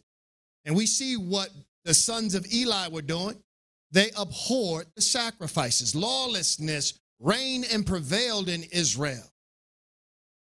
Let's read, priest. Continuing in verse 4. For the angel of lawlessness, who is the ruler of this world. He is the ruler of Tartarus. He is the ruler of this world, this realm that we live in today. This is who we are fighting against. Not just one, though. We're talking about legions, a confederation of them. He has this incalculable multitude of sin that all works with them. And so they're over this heaven, this realm. They come into the invisible and they come in the visible through you, letting you know that they shall take over the children, and this shall be their characteristics. Let's read. Who is the ruler of this world is Beliar, whose name is Metambucus, and he delighted in Jerusalem because Manasseh, and he made him strong. And we're going to be talking about Metambucus later on, not in this one. You can take your whole class on this one, but make sure you highlight that. We're going to come back to that. Very, very powerful. But what does he do? And he made him strong at apostatizing Israel in the lawlessness which was spread. He made Israel apostate, rejects of the Heavenly Father. And so look at what's going on. You have righteousness against evil and evil against righteousness, dark against light and light against darkness. There is a war already on the battlefield. And if you're not aware of this war that has been transpiring since the days of Adam, it's because you're dead on the battlefield. You're a victim of this war. It's time to resuscitate and fight. These are the evil spirits that we battle against daily. Read on, priest. And he made him strong in making Israel apostate in the lawlessness which was spread abroad in Jerusalem.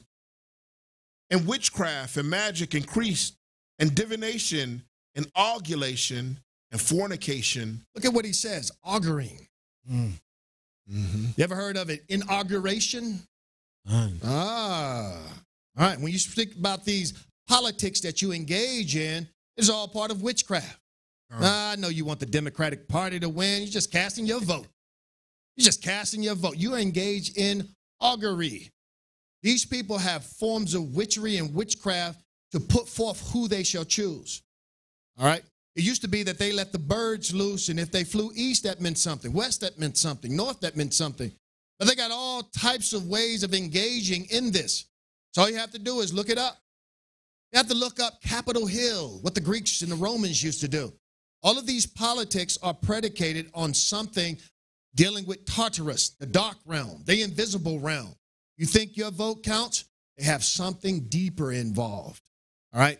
It is a haven of every evil spirit. All right. They're doing nothing to promote righteousness. As a matter of fact, they are anti-righteous. All right. Look at any and evil thing that is being done, and you begin to see Western society involved with it. All right. They're capitalizing, putting money in it. The military industrial complex is there to kill, to destroy, to cause death all over the place, inextricably linked with the politics of inauguration that we see today. And they're spreading it all over the world. When they say democracy, they're talking about inaugurations. You can't be anything other than that and be accepted in this society with the World Bank and International Monetary Fund. All of these people are pushing forth subtly Beliar and all of his order. Let's read on, priest. Continuing in verse 5. And the persecution of the righteous by Manasseh and Tobiah the Canaanite and John of Anathoth and by Zadok the chief of the works and the rest of the acts, behold, they are written in the book of the kings of Judah and Israel. And when Isaiah the Saul of Ammah saw the lawlessness which was being perpetrated in Jerusalem, and the worship of Satan and his wantonness. Once again, This is what happened when you began to read in the book of Kings, as they were saying. When you began to see that the children of Israel put up groves and the children of Israel engaged in worship of Baal or Baal, they was worshiping Hasatan, that pantheon of evil, ratchet spirits. But once again, our Bible has been eased and smoothed over and combed over where it just looked like, you know, they was having a bad day. No, they was engaged in the most ratchet of acts, which is all manner of idolatry against the Heavenly Father, which is the greatest of all commandments. So they essentially worship Hasatan. Let's pick up the 11th verse. Verse 11. And these eat nothing save wild herbs, which they gathered on the mountains, and having cooked them, they lived thereon together with Isaiah the prophet. We're going to move over to the 3rd chapter, and we're going to pick it up in the 11th verse as we begin to close out the martyrdom of Isaiah. When you begin to read Isaiah and Habakkuk and all of those people, all those prophets in those days, they began to replicate what the children of Seth was doing on the holy mountain. They didn't work. They just engaged in prayer and doxologies to the Heavenly Father. And when they ate, they forged off the land. They was just like the children of Adam for a few years until the prophecies came that they had to be exterminated. But what came about to the extermination of Isaiah? This is a beautiful short book, so those who have the time, those who have the investment in the spiritual soul, definitely read this book. Pick it up in the 3rd chapter, the 11th verse. And he brought many accusations against Isaiah and the prophets before Manasseh. But Beliar dwelt in the heart of Manasseh and in the heart of the princes of Judah and Benjamin and of the eunuchs and of the counselors of the king. So you begin to see every time you see the children of Israel going awry, that they was filled with these evil, despotic spirits of sin. These evil spirits of sin that was forced, they have absolutely no conception of righteousness. Everything in them is to destroy the saints. And we yielded to them. And to this day, we yield to them. We yield to their deceptive practices, and we reject the righteousness of the Most High. We're going to leave there and go to Luke, the 11th chapter and the 17th verse. We're talking about that evil spirit of Baal, Baal. You begin to see it in these names, as I said, in Jezebel and Belbo or Babo. You begin to see them prevalent in all of those names coming for the destruction of the children of Israel. Luke 11:17. But he, knowing their thoughts, said unto them, every kingdom divided against itself is brought to desolation, and a house divided against a house falleth. If Satan also be divided against himself, how shall his kingdom stand? Because ye say that I cast out devils through Beelzebub. Now he's saying if the pantheon of evil is divided, how can it stand? If you got 3 of them trying to do right and 4 doing wrong, they're going to be, adverse to themselves. He's saying it is impossible. Every one of them are hell-bent on the destruction of the children of Israel. You will never have one of these evil Gadriel fighting against Gadriel or Casbiel. You'll never find that. They all work together. This is what the Messiah was saying to the Pharisees. You don't even know the pantheon. If you call me the devil and I'm casting out devils, how did that work? When did they do that? Obviously, he's working for, or he's on the side of the Elohim, righteousness. Let's read on. And if I, by Beelzebub, cast out devils. Look at what he's dropping. He's dropping names. If I, by Baal, cast out devils, read. By whom do your sons cast them out? Who do you cast them out by? Because I ain't seen you cast out a damn thing. At least I'm casting out some devils. When you gonna do it? Obviously, you are a devil is what he's trying to say. Read on. Therefore shall they be your judges. These devils shall be your judges. They're going to accuse you in the court is what he's saying. Read on. But if I, with the finger of Abba Yahweh, cast out devils, no doubt the kingdom of Abba is come unto you. He's saying, if I'm truthfully doing what I said that I'm doing, let it be known that Raphael, Michael, Gabriel, Melchizedek has visited you. If demons are being cast out, you are in the presence, in the aura of godliness, the Elohim, and you're rejecting it, is what the Messiah is saying to this recidivist, evil. Remember, the Kohanim back in the day of Eli was already taken over. And so we see the Pharisees, the Sadducees, and even the Essenes going astray. All right, let's read on. Luke 11:21. When a strong man armed keepeth his palace, his goods are in peace. But when a stronger than he shall come upon him and overcome him, he taketh from him all of his armor wherein he trusted and divideth his spoils. He that is not with me is against me. So he comes back and says that you must always be stronger than the adversary. This is not a plight for the weak. You must exercise these demons at all times. You must fight against them at all times, because this is just like in the world, or just like written in Scripture. It speaks about the strength of the lion taking over the prey. And so this is what we have to be. We can't be victimized. We have to be victorious in everything we do, fighting this fight in spirituality. Let's read on. But when the stronger, he that is not with me is against me, and he that gathereth not with me scattereth. So once again, you must choose to be the sons of the Most High, the children of Abba, or the children of the devil. He's saying if you are not with this seventh covenant, you are against it. You're either with the sons of the Most High or the sons of Hasatan. Continue. When the unclean spirit is gone out of a man, he walketh through dry places, seeking rest, and finding none. He saith, I will return unto my house whence I came out. And when he cometh, he findeth it swept and garnished. All right, we talked about this last week. When the unclean spirit is gone out of a man, when Gadriel is ripped out of a man, he's baptized, he's anointed, and a sin offering happens, and the evil spirit is gone, and you have done nothing to replace it. You do not instill or furnish in you that Holy Spirit of wisdom, virtue, and righteous acts. What do he do? Then goeth he and taketh him 7 other spirits. He go find the whole pantheon. They kicked me out.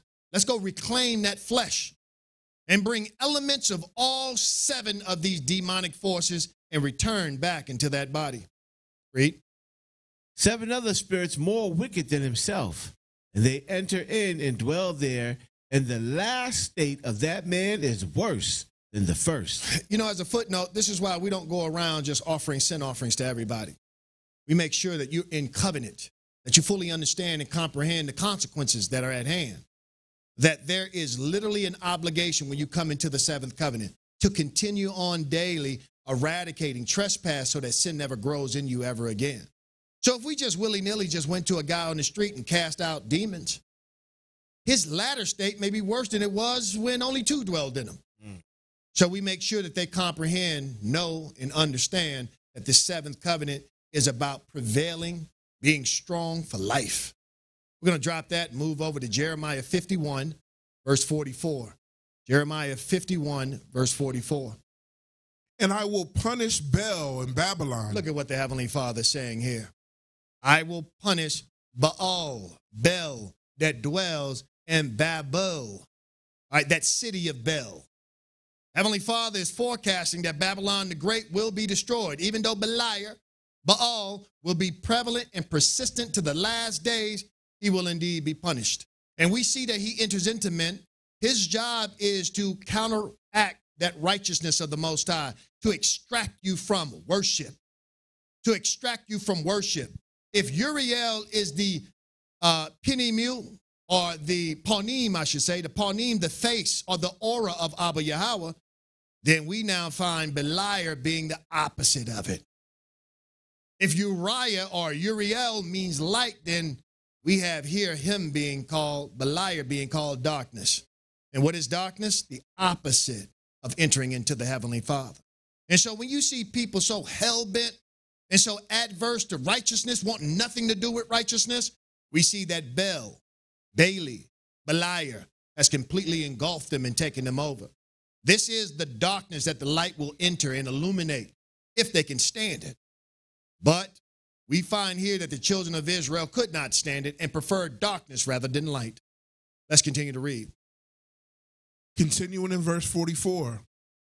And I will bring forth out of his mouth that which he hath swallowed up, and the nations shall not flow together any more unto him. Yea, the wall of Babylon shall fall.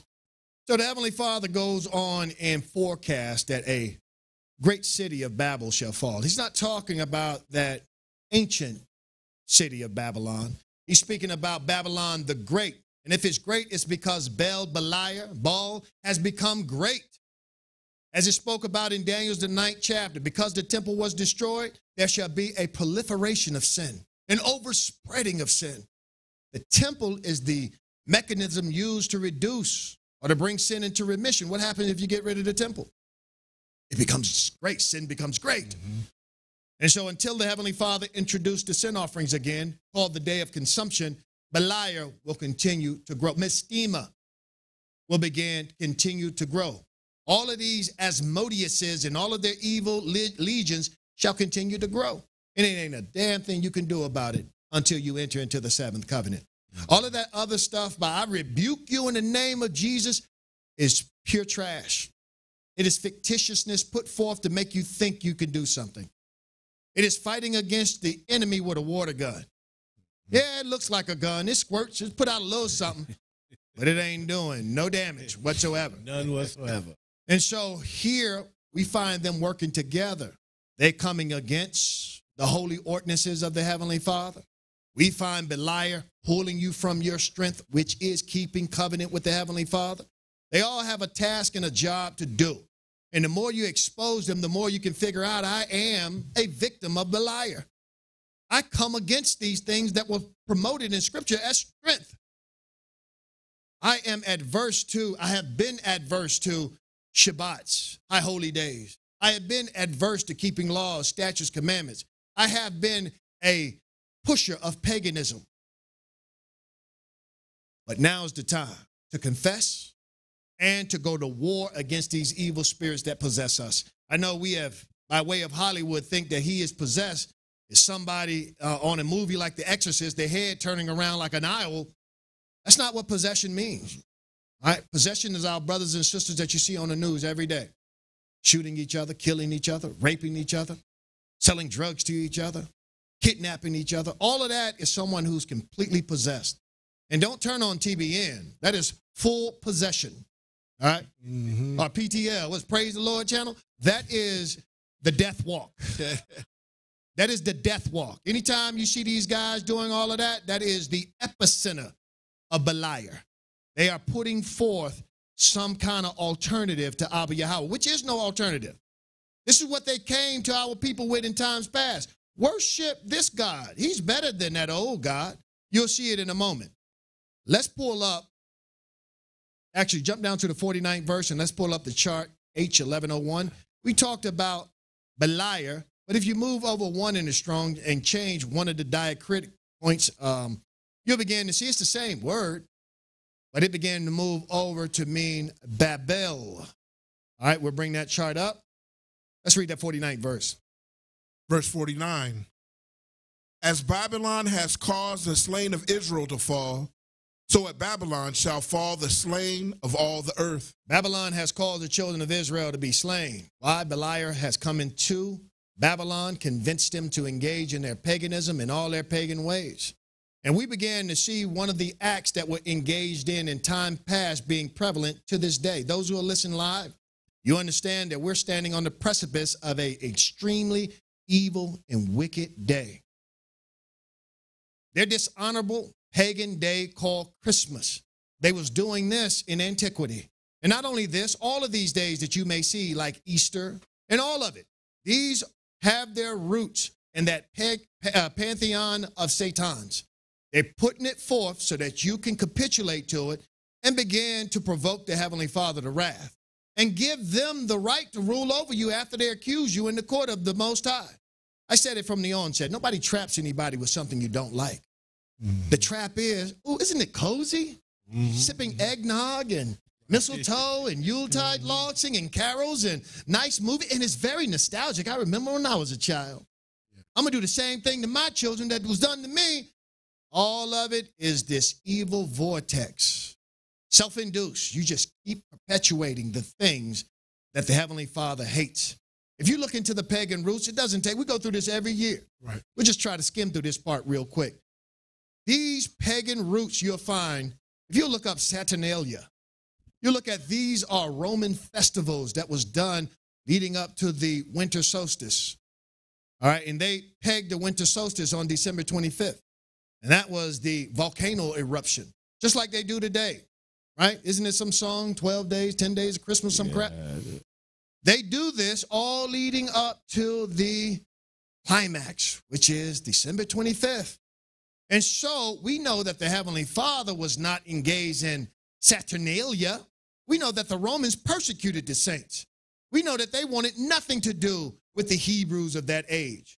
And so when they began to so-called Christianize the saints, and I use that word very loosely, because the first Nazarenes who followed Christ and were called Christians were Hebrews. And they had the seventh covenant. Now, at the destruction, 65 to 70 AD, we have the Gentiles that Paul taught began to take it over. And so they began to disperse the Hebrews into all the continent and throughout the whole continent of Africa, all the way up to the Moorish time, the Ottoman time, when we began to take over Spain, Portugal, and Eastern Europe. But once again, we were a fraction of what we were. The Christians were the ones now. The Gentiles was taking over. And what did they do? They conflated this truth with all of their pagan ways. All right, when we began to see that the unholy Roman Empire, Constantine began to mandate that everybody become Christian. When you read this, he didn't offer Christianity to everybody. This was a government-sanctioned, mandated holiday, unholy day. Just like you must pay taxes, you must be a Christian. Oh, you don't want to be a Christian? We put you to death. And so, to make it palatable, oh, what you do on December 25th? We engage into Saturnalia. We engage in Yuletide law. We worship the Norse god, and we do that. Let's just bring that in and just say Jesus was born on that day. Okay, let's make it happen. You got some write-up on Saturnalia? Yeah, I have something, I guess it's from Academist Education. How Saturnalia became Christmas. The transition from the ancient to the present and pagan to Christianity. So bear with me for a minute. I just put down a couple of... While we're going through this, we're showing you that Babel, you're going to see here, are the ones that the Romans got all of this from. They got it from Babylon. Remember, one nation would fall, just like in World War II. When the Germans fell, what do you think happened to all the German scientists that was the elite? The Germans were making jets and all types of high-end equipment that the Americans knew nothing of. You think they just killed those scientists? Absolutely not. Their grandchildren are living right now in Florida somewhere. Swiftly picked them up. It doesn't matter what kind of war crime they did. None whatsoever. Come over here. Teach us that technology.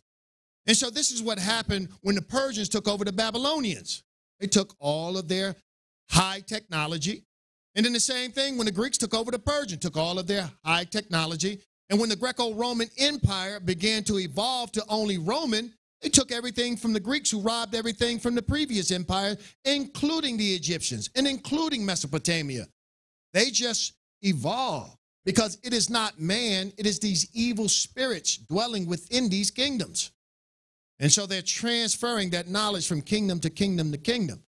And so the same thing on how to beset the children of Israel. All of these false holidays, these holidays, as some of the brothers and sisters call them, all derived from Beliar, these evil spirits, and they conveyed it over from kingdom to kingdom. And you would now begin to see the last of the seven heads, the Roman Empire, began to instill this into every corner of their kingdom. What do you have, priest? It reads, the 4th century CE, after which a new winter holiday began to be celebrated in Rome, Christmas. But now was the pagan festival of Saturnalia celebrated, and how did it influence and morph into Christmas celebration that we know and love? You can look on our channel. We have done probably over a dozen classes dealing with Christmas. Now that we're in this beautiful class dealing with angels and talking about the source of these false holidays, I think time would be better spent on dealing with these evil forces and how they engage in putting forth these pagan holidays, unholy days. They bring forth the Yule log, you know. They talk about all kind of Christmas carols dealing with the Yule log. What about the holly or the mistletoe? You ever walked in and they just hanging that over and it's about kissing? All of that has Norse roots to it. All of it is paganism. What is paganism? Paganism is essentially polytheistic gods. You believe in multiple gods. And you can't be a Hebrew and you believe in multiple gods. Right. All right, and so it is adverse to who we are in our covenant. And so they make up gods. They make up gods that they can see. This is the God of the wind and the God of fire and the God of trees. This is the God of fruit. This is the God of wine. And all of that, once again, is adverse to who we are. Who taught them this? These evil demonic forces, once again, rule over us. And so even Santa Claus, Saint Nick, have its roots in paganism. I know I'm talking to a Hebrew community, but I'm never surprised when I hear an Israelite doing some weird stuff. And a brother may turn around and say, Saint Nick was an Israelite. That's why I got a tree up. Hey, it is wicked. It is evil. Speaking of the tree, let's grab that in Jeremiah, the 10th chapter. In the first verse, all of us should be well studied upon this. Jeremiah was talking to the Babylonians, right? He was talking to Bel, and Bel had the children of Israel engaged in what you see today, so-called Christmas. And if you'll get that, there's a story in the Apocrypha called Bel and the Dragon. Absolutely. We're going to read some of the excerpts from that, going back to Bailey, Beliar, Beelzebub. All of it is the same. All of it is what we're going through today. In the same way, you have people hell-bent on doing Christmas today. It was the same back then. Nothing you could do could stop them from doing what they wanted to do. It's good times. I love it. History is behind it. And whatever else Satan, Beliar has convinced them is good, they're going to do it. The only thing you can do is be like Isaiah, preach the good news, tell them the truth, and you make sure you behave accordingly. Let's read Jeremiah 10, verse 1. Got it. Go ahead. Hear ye the word which the Most High speaketh unto you, O house of Israel. Thus saith the Most High, learn not the way of the heathen, and be not dismayed at the signs of heaven, for the heathen are dismayed at them. All right, so we can talk, at length about what this is talking about. But we, for, once again, time's sake and the purpose of this class, he's talking about how the Gentiles under Beliar began to worship the stars of heaven. They put forth the 7 planets, talking about it represents that pantheon. All right, they were saying that once again, even Saturnalia go back to Saturn. And so the 7 planets supposed to represent these 7 gods of their pantheon. And then they worship them. And then on Sunday, they worship the sun. And on Monday, they worship the moon. And the month was called after their gods. And we, once again, just capitulated to their ways, not knowing it. And it doesn't matter if you know or not. Saying those names that I just said, I have to give up a trespass offering. That's just per the covenant that I've given, I've entered into. Their names don't supposed to even come out of my mouth. But for edification's sake, I got to say it. All right, so we'll know what not to say. But what do I have in strength and power? Giving up an oblation when this class is over. Pray for forgiveness, and let's move on, so that I won't be accused in the court of the Most High. So they worshiped the stars of heaven, and they made a physical representation of that as well. How did they do it? For the customs of the people are vain, for one cutteth a tree out of the forest. So one went to the grove next to their temple, cut down that tree next to the grove because they were holly. They were holly trees or holy trees. You may know it today as Holywood or Hollywood. Absolutely. Well, all types of dreams can come true. They cut down the Hollywood, the unholy wood, and began to set it up in the temple. And this is what Manasseh did. I'm not going to go there, but this is exactly what he did. He brought into the Hebrew temple a Christmas tree. And this is when it was over. The other kings who were wicked did it in high places in the mountains. But he was the first one to say, forget the mountains. Bring that right here into the court of the Most High, our Abba. When that was done, the Heavenly Father never entered into that temple again. It was over. Exactly. So there was no reason for an erected temple. He allowed the Babylonians to come and raze that thing to the ground. And even when they erected it again with the Persians, he was like, it's not even it's like a shack. And then when Herod started putting his little sprinkle on it, it was an abomination. It was a whorehouse. And this is why at the death or the crucifixion of the Messiah, he tore that place up. And then he let Titus, Vespasian, and come in and utterly just burn it down. And there was never a resurrection of it again. Most High is saying, you are now the temple. Those sacrifices must be within you. And if you're going to let them tear down the temple, let them tear down your temple, not your brother's temple. Let Satan Beliar enter into you and destroy you and not cause your whole nation not to offer oblations. Let's read on. Continuing in verse 3. For one cutteth the tree out of the forest with the work of the hands of the workmen with the axe. They deck it with silver and with gold. You know something that's very, very strange? You know, just like on Halloween, you see the churches selling pumpkins. Out here in the South, boy, they are notorious for selling these trees. They are trafficking in these abominable trees. Letting you know who rules in these churches. Yeah, can I read this last part? Come on, what you got? We went into Saturnalia. All right, so I just want to read this last part so you can understand what's going on here. It says, after all that, Saturnalia was a festival that was constantly evolving, this pagan holiday. And this lends itself to a shift from pagan worship to Christian worship. So they took Saturnalia that was pagan and added it to Christianity, which is the Christmas. Absolutely. Straight pagan. Stay away from it. So we see Beliar convincing the Babylonians to engage in this, and Israel in the Babylonian captivity to be prominent in their kingdom, you have to assimilate. They do the same thing today. If anybody come from a foreign country, they don't want you speaking your language. They turn around and tell you, speak American. Speak American. They don't want you to carry on your custom. They will hold that against you. They will hold that against you. So what do? You may be from Venezuela, but you celebrating, July 4th like everybody else, like you was born here. And if you don't, you may not, your neighbors look at you funny. You don't engage in what we engage in. Again, this is what happened to the Israelites. You had to assimilate, and they did. But us assimilating is different than anybody else. Assimilation, the Heavenly Father told us not to do it. It was him and him alone, his custom, his ways, and his ways alone. Let's read. Continuing in verse 4. They fasten it with nails and with hammers. So they cut a tree out of the forest, and they get a tree stand, fasten it with nails so that it stand up in their living room. Continue. Verse 5. They are upright as a palm tree, but speak not. Meaning they have no life in them. The tree is dead. You removed it from its roots. Read on. They must needs be born, because they cannot go. You must pick it up when they're saying born. You must bear it to go somewhere. It doesn't even have the ability to move from room to room. Yet you're calling it a god.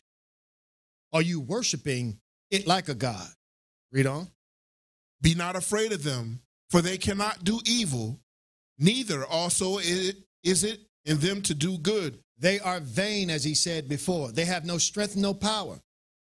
Actually, they do have power. They have power to hold you back once you submit yourself to it. They have power to cause you to provoke the Most High to wrath if you submit to their vanities. Continue. For as much as there is none like unto thee, O Most High, thou art great, and thy name is great in might. Jump down back to the 4th verse. Verse 4. They deck it with silver and with gold. They fasten it with nails. And so this is why it's like the heavens. The whole purpose of this tree is that it is the span of heaven. And all of the lights on it are like the twinkling stars. And the top of it is the big star. And so when you worship the Queen of Heaven, what does she give at the bottom of the tree? Yeah. Gifts, absolutely. And so the bowing down, the worship of this custom, whether you know it or not, has pagan roots. And it used to be more in front of your face in times of old, but now it's all cloistered in the jollies of Christianity. And don't worry about the minutia of it. Just get in it and have a good time and get your new PlayStation and your new bicycles and your new clothes. And it just makes it all good when you engage in this. When you engage in this, you get gifts from heaven. When you engage in this worship, you get the gifts of the Queen of Heaven. Now, once again, time will not afford us, but the children of Israel engaged in worship of the Queen of Heaven. And they said, since we've engaged in this, we have received blessings. Yeah. We will not go back to Abba Yahweh. What was the blessings? Commissioned by the state. It was like a form of welfare. It was like a PPP loan. Just getting that money. Mm-hmm. And he was like, I ain't never got a PP loan from Abba Yahweh. You got the kingdom from him. You got the whole world. You need a loan. So once again, the same thing is being practiced today. You had something? Yeah, and I was going to say at the heart of this festival, it said the holiday was celebrated with a sacrifice at the temple of Saturn, in a Roman forum and a public banquet, followed by private gift giving, continual partying, and a carnival atmosphere that overturned Roman social norms. So basically debauchery. They was wilding. Sex, orgies, whatever, gambling, all that was taking place on this day. And so, you know, when we talk about these holidays and you want to go eat some of that coked out ham and turkey or whatever else it may be, you are partaking in that sacrifice at this temple of Saturn. So I just want to add that. Absolutely. And you cannot be partakers of it. Let's grab that bell and the dragon. The temptation is going to come. Temptation is going to come. Every year, it used to come. It don't come anymore to me. Anybody that gave me gifts, just like the Talmud, they get chucked. I practice my football kicking. Try to hit a field goal with that thing. And I don't even look. I don't care if I get a secret package in the mail. I don't even look. I'm not even tempted. It may be something I really need. I don't need it. Because engaging in that, once again, is the greatest of all trespasses. Choose this day who you will serve. Will you serve Abba Yahweh?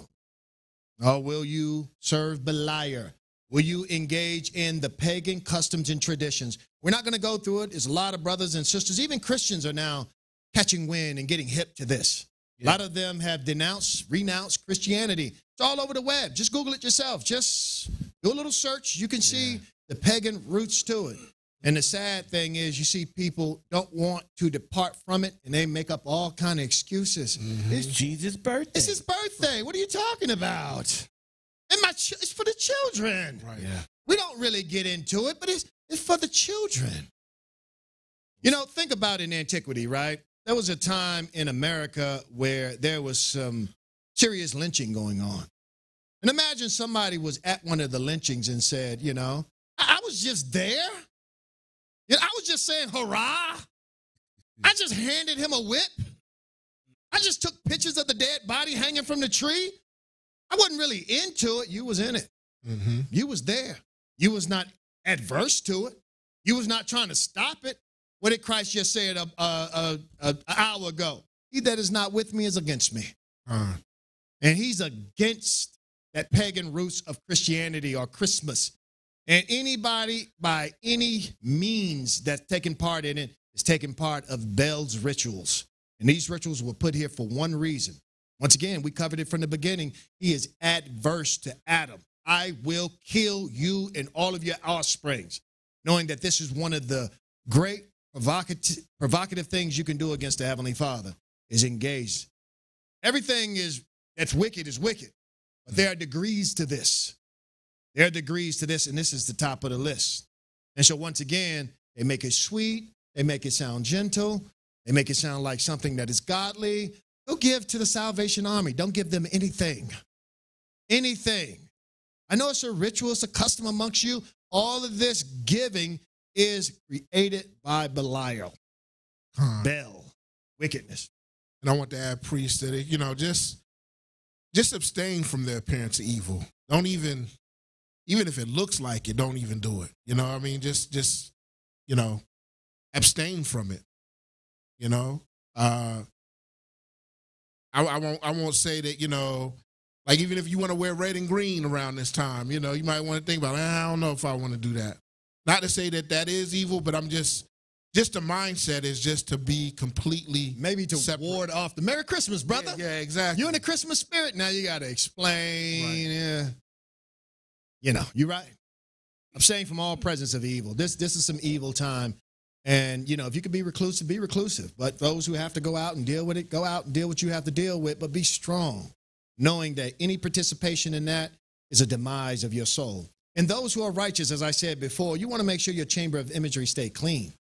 Uriel, Raphael, Gabriel will not come to you if Christmas carols are echoing in your chamber of imagery. Or if you're anticipating tomorrow, I wonder what gift I'm going to get. Or what am I going to give little Timmy? He wanted a bicycle. He wanted a PlayStation.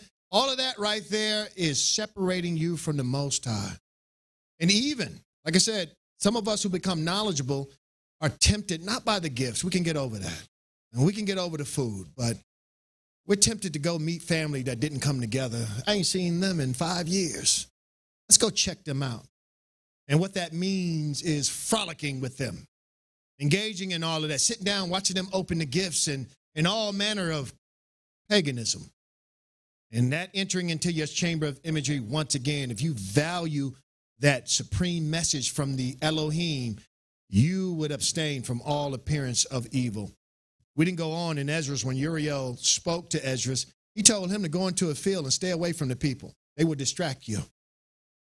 And they did that. They came to him with all kind of pressures. He was like, get out of here. I see why Uriel told me to keep my chamber of imagery clean. Now, these were Israelites who knew who they were. How much more so these folk out here that don't have a clue. You have to keep your chamber of imagery clean. Can I read this insert?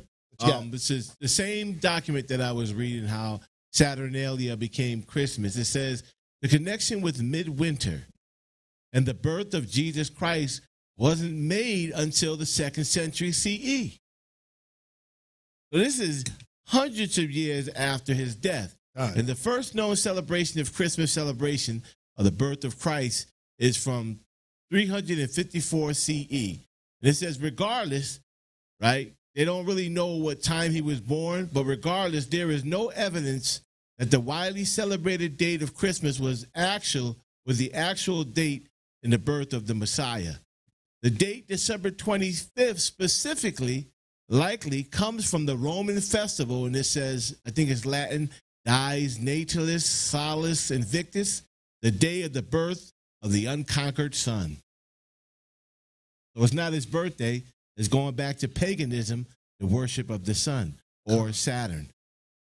And you get more understanding if you get the calendrical study guide that after the winter solstice, the longest night of the year, the sun begins to rise from that point. And so, you know, in a lot of these, false religions and things like that, they worship this because of fertility and, you know, a good harvest. You know, they want to make sure that they appease a God so they would have a bountiful harvest. And look how that relates to what we're doing now in the Feast of Weeks, you know. Of course, it's similar, but it's definitely not the same. So it relates. You know, you'll see the similarities in it. You know, and like I said, you can find that out in the calendrical study guide as you look at how the cycle of the sun and the moon, when it talks about the Enoch parts with the sun and the moon. But I just want to add that. Yeah. You have more on that, Priest? That's good on that. I mean, there's a whole lot, but nonetheless, this document pretty much goes into the facts that Christmas is not Jesus' birthday. It is coming from a pagan holiday, Saturnalia. And everything that's dealing with Christianity, Christmas is all similar to Saturnalia. And we know that in the scriptures, there's no celebration of Christ's birthday or birth. Where is that in the scriptures? What does he tell us to celebrate his birth? It's not there. Right. Anything else on that, priest? No, I didn't have anything. Con. Let's segue for a moment. We're going to come right back there because we see, even though this is not the birthday of the Messiah, and if it was, it wouldn't be a high holy day. It wouldn't be a day to come together. You know, it's almost like the day he was circumcised. We're going to come together and, you know, and give gifts to each other. Just, you make him the object of worship now, as opposed to him being that mediator, head over the Elohim or Elohim for us to worship the Most High. Now, with that said, there are some that go overboard. I know those who have walked in this walk for quite some time have heard, just because of that, birthdays are wicked and evil. Mm-hmm. You can't celebrate birthdays. And this is completely wrong. And then they will go and say that Pharaoh celebrated his birthday and he murdered people. And then he'll go over here and say John the Baptist was beheaded at, birthday. All of these things are true, but it doesn't make or give a prohibition against celebrating a birthday. All right? Just because they did something wicked with it, just like we find with the heave and the wave. We can't be superstitious, as Paul said. The heave and the wave in the scriptures is raising up the bread and heaving or waving and heaving the wine. We can say, hey, they do that cross thing. We ain't with that. We'll never learn what the Most High has that is acceptable for us if we let them desecrate something righteous and then we turn around and abstain from it. That's a bit superstitious. And so we're going to go to Judges, the 11th chapter, if you will. Quick story, side note, since we're talking about the birth. Even though we don't celebrate the birth of Jesus, we know that there was an acknowledgement of a birth. They speak about his age. They speak about Adam's age. So they acknowledge these things. So for us to act like these things did not exist would be completely wrong. It will be completely off. And so once again, we come putting prohibitions on people that are not prohibited. And so we must be aware of these things. Let's start off at Judges 11:1 real quick. We're going to try to zoom through this. Now Jephthah, the Gileadite was a mighty man of valor, and he was the son of an harlot. And Gilead begot Jephthah.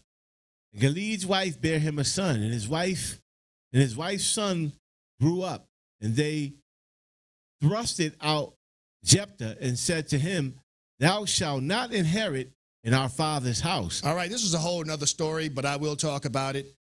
He was the son of a concubine, not a harlot. This word here is a concubine. And that was a woman that father did not marry, so he was alienated from all the rights.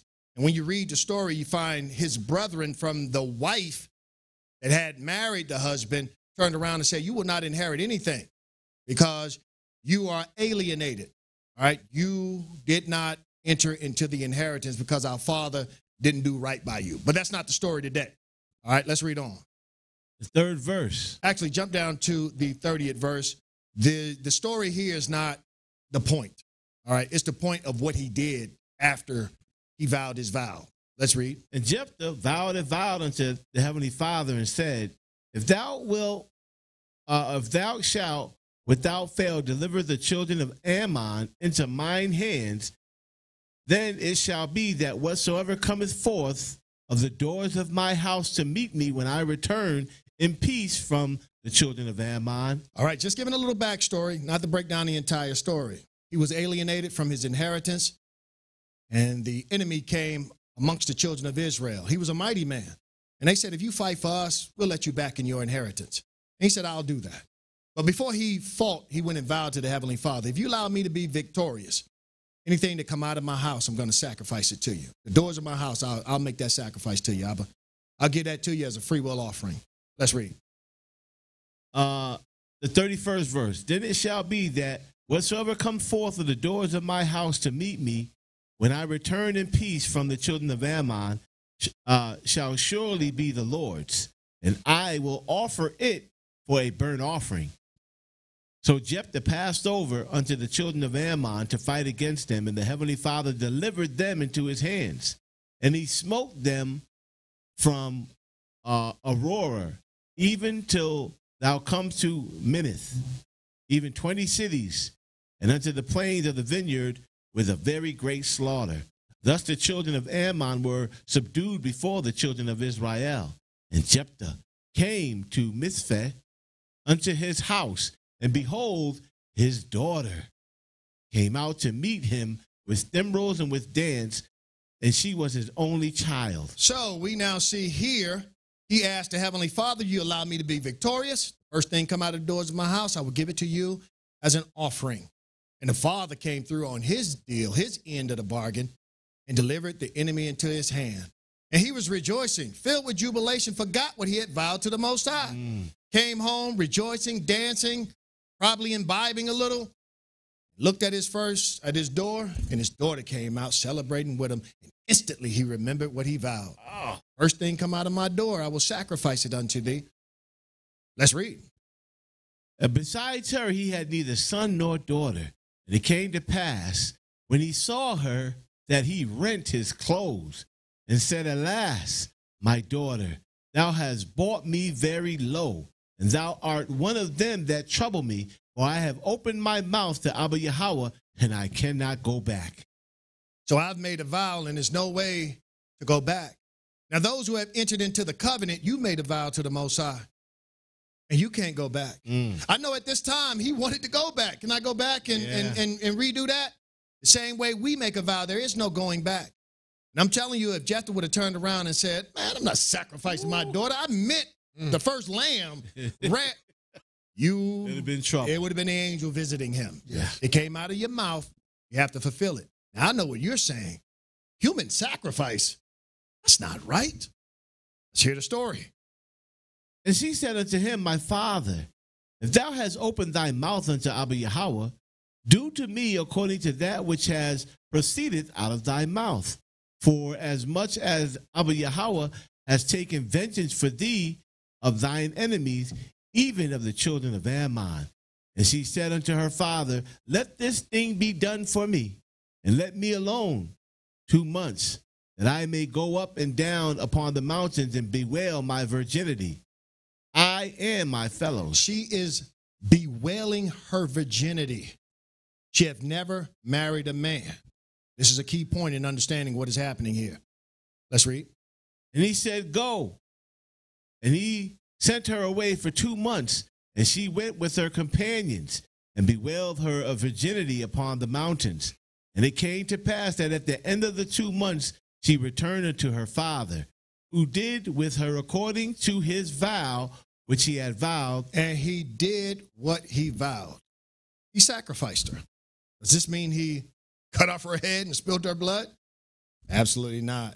We just read about Samuel. If you read the story about his mother, she vowed too. If you allow me to get pregnant, I will give my child to you. I will tithe him unto thee.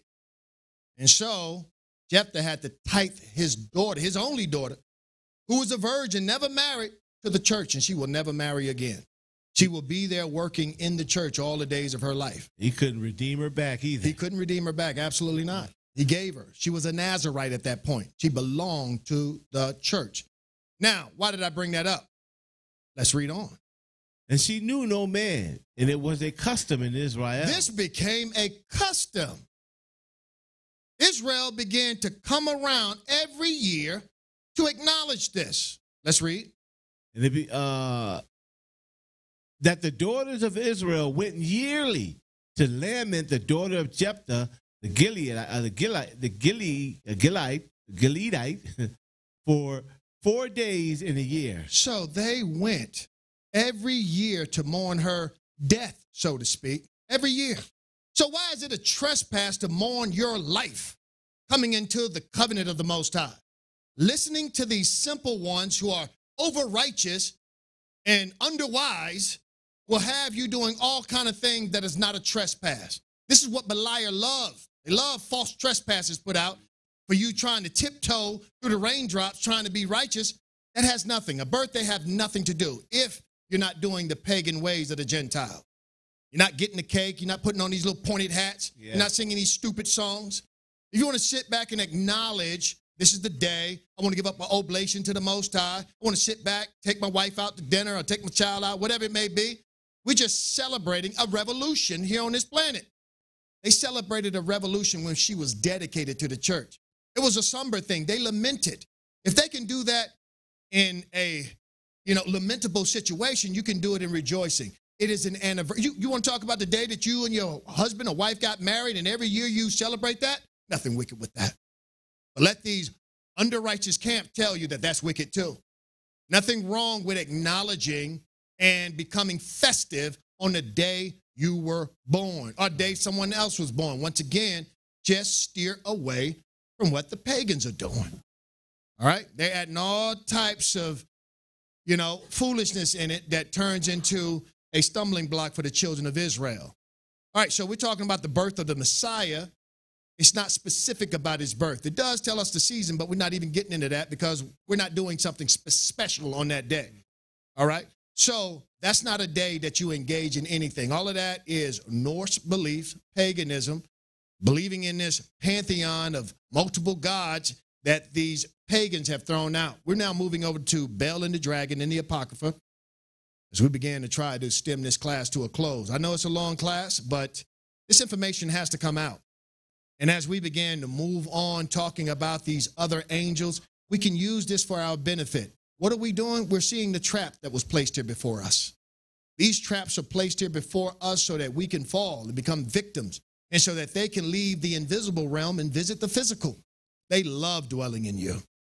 This is why what Paul said in Romans 7, they enter into you, and when they possess you, the things you want to do, you don't. And the things you don't want to do, you find yourself doing it. It's no longer I, it is sin that dwells within me. And if you're a righteous man, when he's finished and he spit you up, you feel like trash. You be asking questions like, why did I do that? It wasn't you, it was sin. Now go do something about that sin. Stop hiding him. The first thing is, don't tell nobody that. Don't you dare tell nobody what you just did. And you go and hide that. I ain't do nothing. I did not do anything. You may not tell anybody, but confess it to Abba Yahweh. This is why the oblations, we're not here to, brother, tell them what you did. Nobody will be talking about sin. I ain't do nothing, brother. Whatever. Tell it. Tell it to the Most High. Confess it so that it can be removed. Bel and the Dragon, Apocrypha, first chapter, first verse. Bel in here, going back to Beliar, going back to Beelzebub, going back to Bailey. Let's read on. As King Astyages was gathered to his father, and Cyrus of Persia received his kingdom, and Daniel conversed with the king, and was honored above all his friends. Now, Babylon, or Babylons, had an idol called Bel, and there were spent upon him every day 12 great measures of flour, and 4 sheep, and 6 vessels of wine. So now we're beginning to see the essence of pagan worship in Babylon. We begin to see Baal being put forth and bringing forth gifts. And so they did this daily of the king's retinue. He was rich, so bring gifts daily to this god. And the local folk brought it forth once a year on December 25th, worshiping Nimrod, bringing forth gifts to a tree so that they can be blessed by the God of heaven or the queen of heaven. But let's continue. And the king worshipped it and went daily to adore it. But Daniel worshipped his own Abba. And the king said unto him, why doest not thou worship Baal? Who answered and said, because I may not worship idols made with hands, but the living Abba, who has created the heavens and the earth and has sovereignty over all flesh. So without even belittling the idols of Beliar, he simply said, I cannot worship these inferior idols. I worship the sovereign, the true living God. Read on. And he said to the king, or then said the king unto him, thinkest thou not that Bel is a living power? Just like when you talk to somebody about Christianity, you think Christianity is bad? So the king was fully believing that it was good. Let's read. Seest thou not how much he eateth and drinketh every day? He turned around and said, look at all the gifts being opened. He's eating all the food that I put out there for him. Have you ever gone to a Chinese restaurant and you see their little statue there? See oranges and little food there. They're feeding their God too. Con. They're feeding their God. Right in front of your face. Con, absolutely. And so they was doing the same thing here.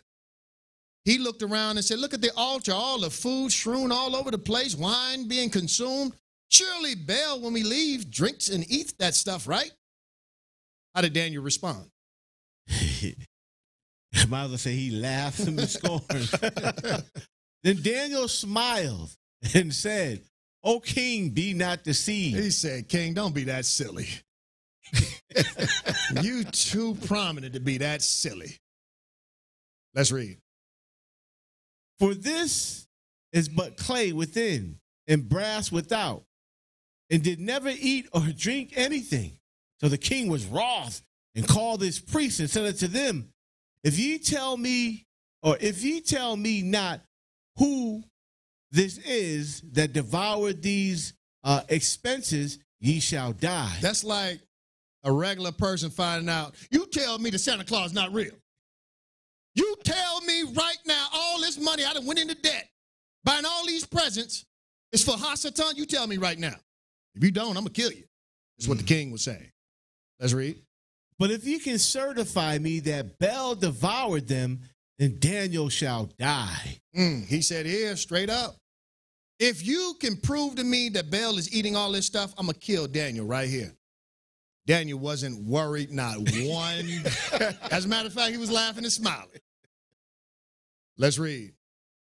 For he has spoken blasphemy against Baal, your God. Read. And Daniel said unto the king, let it be according to thy word. Let it be done. Daniel said, I'm down with that. If this God is real and he's eating up these sacrifices, put me to death instantly. Read. Now the priests of Baal were 70, besides their wives and children, and the king went to Daniel into the temple of Baal. So Baal's priest said, lo, we go out. But thou, O king, set on the meat and make ready the wine, and shut the door fast and seal it with thine own signet. So they went into the room, their little temple, and they furnished it with all manner of delicacies, all manner of wine and meats and all of that. And the king closed the door, there's nobody in it, and put his own seal of his ring on it. Let's read. And tomorrow when thou comest in, if thou findest not that Baal has eaten up all, we will suffer death. He said, if you come back tomorrow, and if Baal didn't come here and drink the drink offerings and eat it up, we'll put ourselves to death. Let's read. Or else Daniel that speaketh falsely against us. And they little regarded it, for under the table they had made a private entrance. They was confident, because under their oblation table, they had a little trick sneak door. What did they do with the trick little sneak door? Read. Whereby they entered in continually. They came into the room. And consumed those things. Just like Santa Claus coming down the chimney. All right? Ain't no Santa Claus coming down that chimney. That's Pawpaw. That's Dad coming through there. Yeah. Masquerading, pretending to be that thing. Let's read. So now, when they were gone forth, the king set meat before Baal. Now Daniel had commanded his servants to bring ashes, and those they strawed throughout all the temple. So before they completely left, all right, he let the priest of Baal leave. Daniel consorted with the king and brought ashes and just strewn them all over the floor like powder. And said, all right, now let's seal it up. Let's read. And those they strewed throughout all the temple in the presence of the king alone, when they went out and shut the door and sealed it with the king's signet, and so departed. Now in the night came the priests with their wives and children, and they that were wont to do, and did eat and drink up all. In the morning, betimes the king arose, and Daniel with him. And the king said, Daniel, are the seals whole? And he said, yea, king. So all through the night, the trapdoor was utilized. We have the priests, their wives, and their children going through, having a feast, eating everything so that they can deceive the king. And then the morning came around. Everybody gathered at the door. The king told Daniel, is that seal good? Told the priest, is the seal good? They said, it's good. Nobody has been in this place. Let's read. And as soon as he opened the door, the king looked at the table and cried with a loud voice, "Great art thou, O Baal! With thee is no deceit at all." Wow. And so we have him, just like our brothers and sisters are engaged in Christmas, promoting how right it is, how good it is, just at the trickery and all the subterfuge that has been put out there. They are fully with it. You could tell right here the king wanted to believe it. As soon as he saw the stuff eating, he's like, "I knew it. I knew it. This is good right here. I worship that good God." You're telling me my God. God is good. He eat up all the stuff. And what did Daniel say? Who was getting ready to be put to death? Then laughed. Daniel laughed. King, you silly boy. You're silly. Silly dude. Let's read on.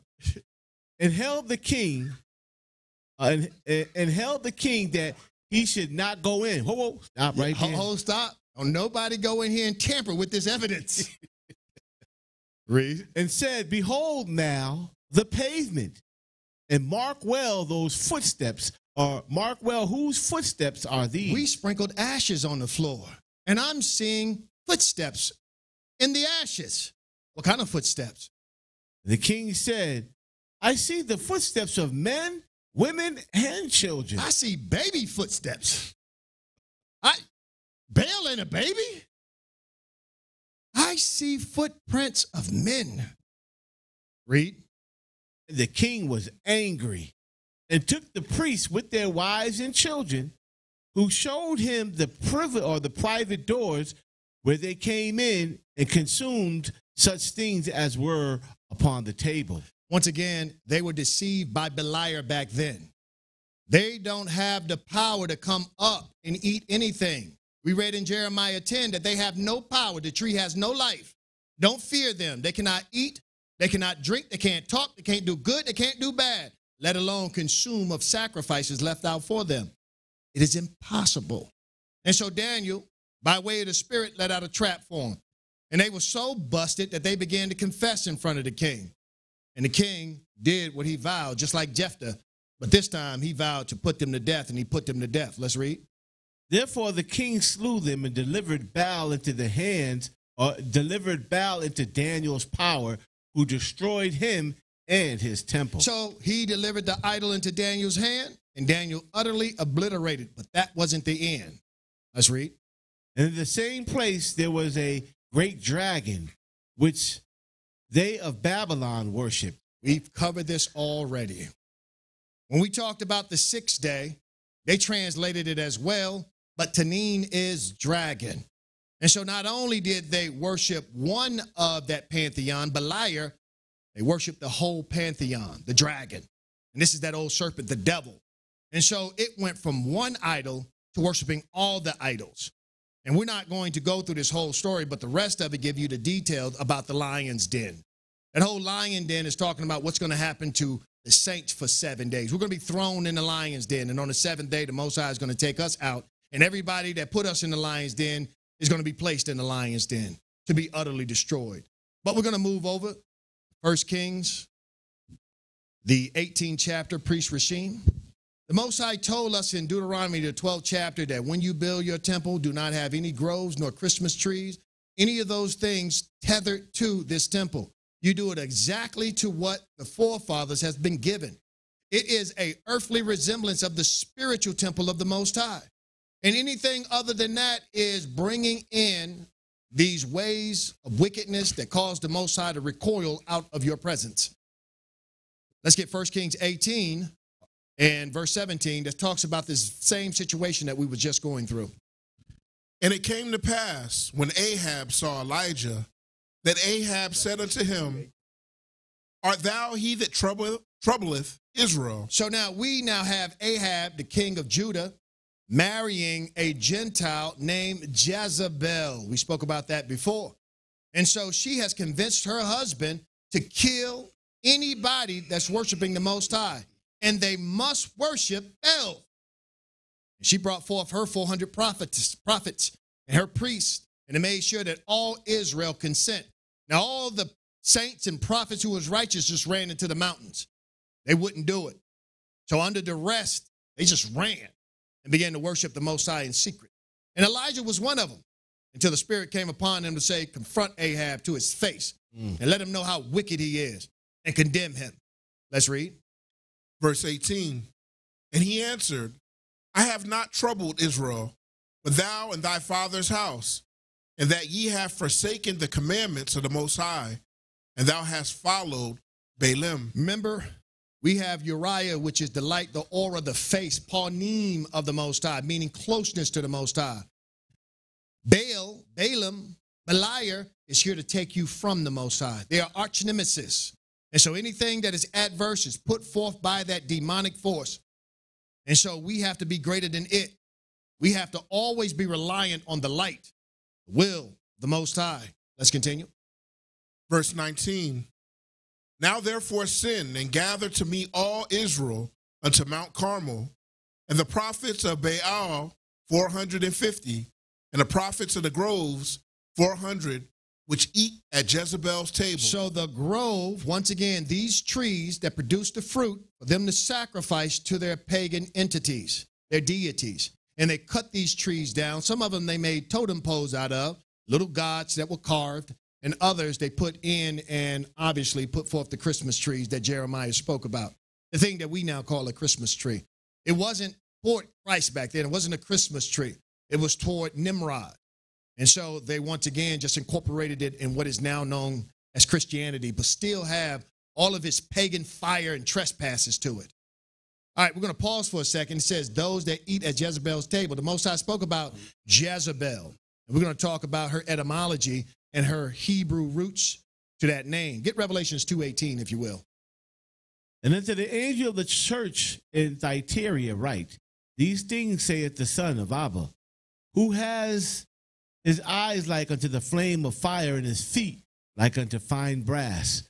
I know thy works in charity and service and faith, and thy patience and thy works, and the last to be more than the first. All right, he's talking to the church of Thyatira, which is the fourth of 7 churches. As we said before, each one of these churches in Revelation represent a millennium in the 7,000 years. This will be the 4th millennium, and you will see it in its actions. The 4th millennium is from the time of Solomon building the temple all the way to the time of the Messiah, 1,000 years in between. All right, let's continue. Notwithstanding, I have a few things against thee, because thou hast suffereth that woman Jezebel, which calleth herself a prophetess. When did that happen? In the 4th millennium after the fall of Adam. All right, she came in, she was married to Ahaz, one of the kings, right before 3500 when the temple was destroyed. He said, I have a problem with Jezebel. Continue. Who calleth herself a prophetess, to teach and to seduce my servants to commit fornication and to eat things sacrificed unto idols. Here we go. So what we're going through today, seducing, convincing, beguiling my people to engage in totem poles, Christmas, paganism, false holidays. He said, I have a problem with that.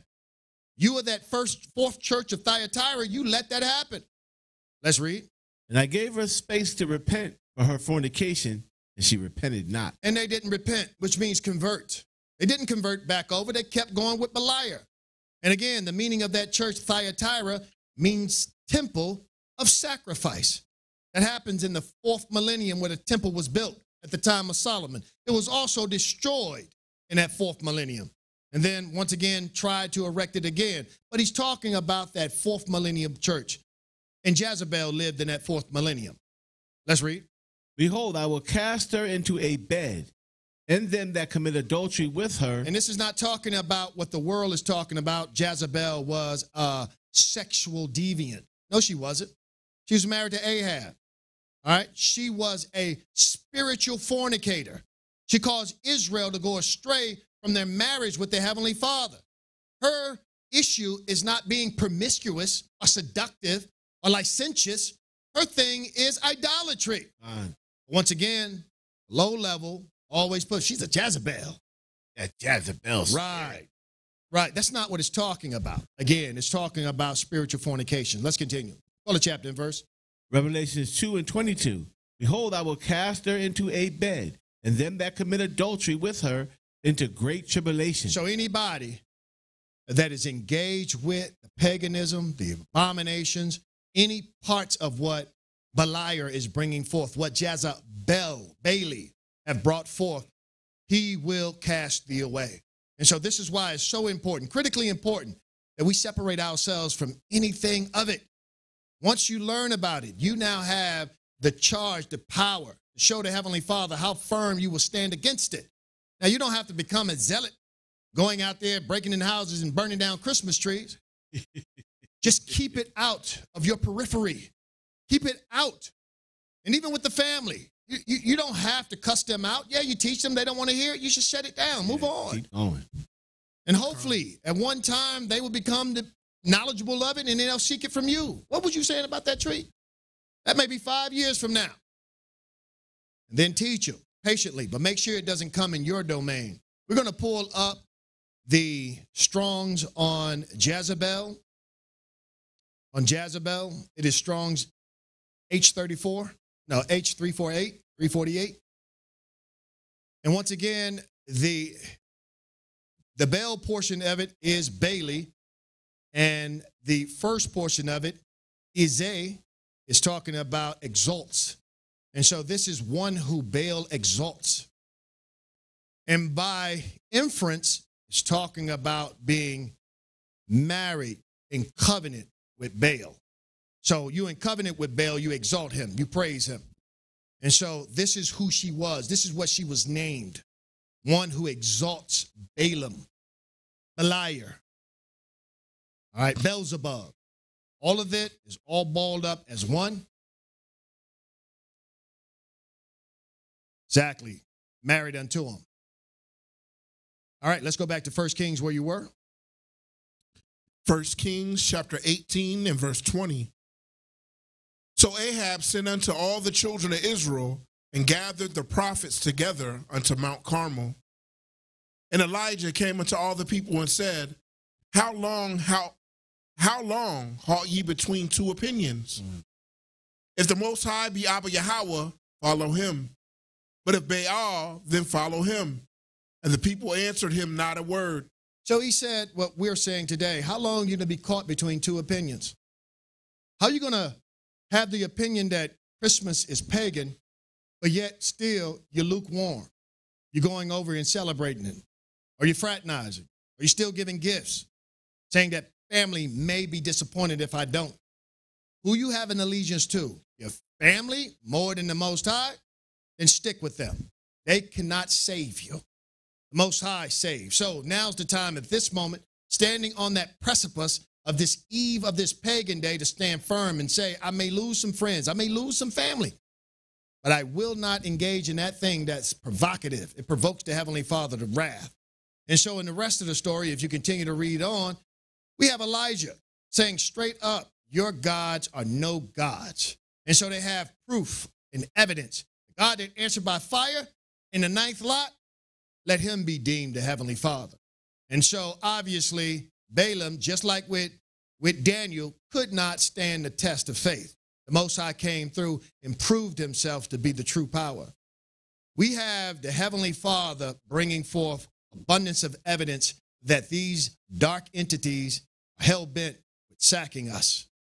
And they put forth this tree, and to be honest with you, this tree that they put forth is a perfunctory copy of the tree of life. After the flood, Noah came back and showed them the true essence to the tree of life.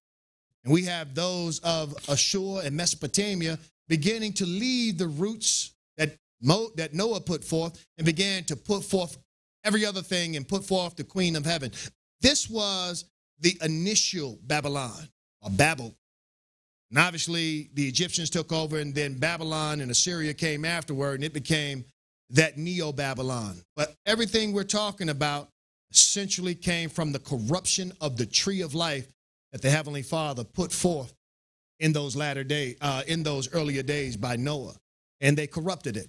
So now's the time for us to comprehend and see that the Most High have working in this realm right now an angel of light, an angel of health, an angel that brings us into the sanctuary, which we have covered already, and you have demonic forces fighting against that. And these demonic forces are doing everything within their power to cause that apostate mindset to sit and rest within your chamber of imagery. We're going to end the class on that. We're going to do what we always do. We're going to open up the class for anybody that may have any questions about what we're covering here. What it all distills down to is that the Most High has blessed us graciously with a covenant. And it's the final covenant. There's no more covenants coming after this. It is the seventh covenant. He blessed us with a covenant with Adam. He didn't have to. He could have gave Adam the same fate that he gave the Satans. No more covenants for you. Now, after Adam's covenant matured, he built the covenant with Noah. Noah sacrificed on the top of Mount Ararat, consecrating his covenant. The Most High gave him a sign of his covenant called the rainbow. And then he came with a third covenant, and that was the covenant with Abraham. And then Isaac had his independent own covenant. He did not bear Abraham's covenant. He had his own covenant, as written in Scripture. And Jacob had his own covenant that he bore. He did not bear Isaac's covenant, which some mistakenly put forth. And then after him, obviously, we know the sixth covenant is the covenant of Moses. And the Heavenly Father, at that point, at the end of that covenant, began to consummate, create, authorize a covenant with David. Now, the covenant with David stood fallow, right, for 1,000 years. It could not be consecrated, for there was nobody on this earth worthy, flawless, sin-free, that could sprinkle blood upon it. The priesthood, the Kohanim, had already been corrupted. Nobody was worthy to do it. Even Solomon himself wasn't worthy to sprinkle blood upon his father's covenant. And after Solomon, it only went downward from after that, from that point. And so the Most High sent Malach Zadok, who is over that pantheon of righteous angels, in the flesh to come back as a man to consecrate David's covenant. This is why he had to come of the loins of David. And he did come of the loins of David from his mother. She was of the offspring of David. So through David's loins, the Most High brought forth he who can consecrate David's covenant. And then after the consecration, that covenant lay fallow for nearly 2,000 years. So after the Messiah put his blood on that covenant, consecrating it, it was active at that moment. But as prophesied, all men of life died. And so we went through decade after decade, century after century, millennium, not knowing that that covenant was right there and we could fight sin with a spiritual sacrifice. Now, at the end of the 6th millennium, he is now resuscitating, waking us up to the fact that there is a 7th covenant. Take it, embrace it, and now begin to destroy sin and get rid of all your trespasses. And then, once you begin to get rid of your trespasses, abstain from wickedness that is around you so that you don't have to give up a trespass. The race is about cups filled with liquids, all right? You've been filled with that dark, toxic sewage that Hasatan, Beliar, Mistema, Asmodeus been putting in you. You got to start getting rid of it now. Called trespass offerings. If you keep letting them fill your cup up, you're doing nothing but burning your tires in one place. So abstain from trespasses and give trespass offerings to clean the cup so that when the return of the Messiah, the Most High coming again upon this earth, he see that your righteousness outweigh your trespasses and sin. And you will be welcomed into that 7th millennium, that time of rest. All right, so we're going to open it up for anybody have any questions about what we have covered today. So, hence the saying, let not your sins weigh you down. Let not your sins weigh you down. Absolutely. Mm-hmm.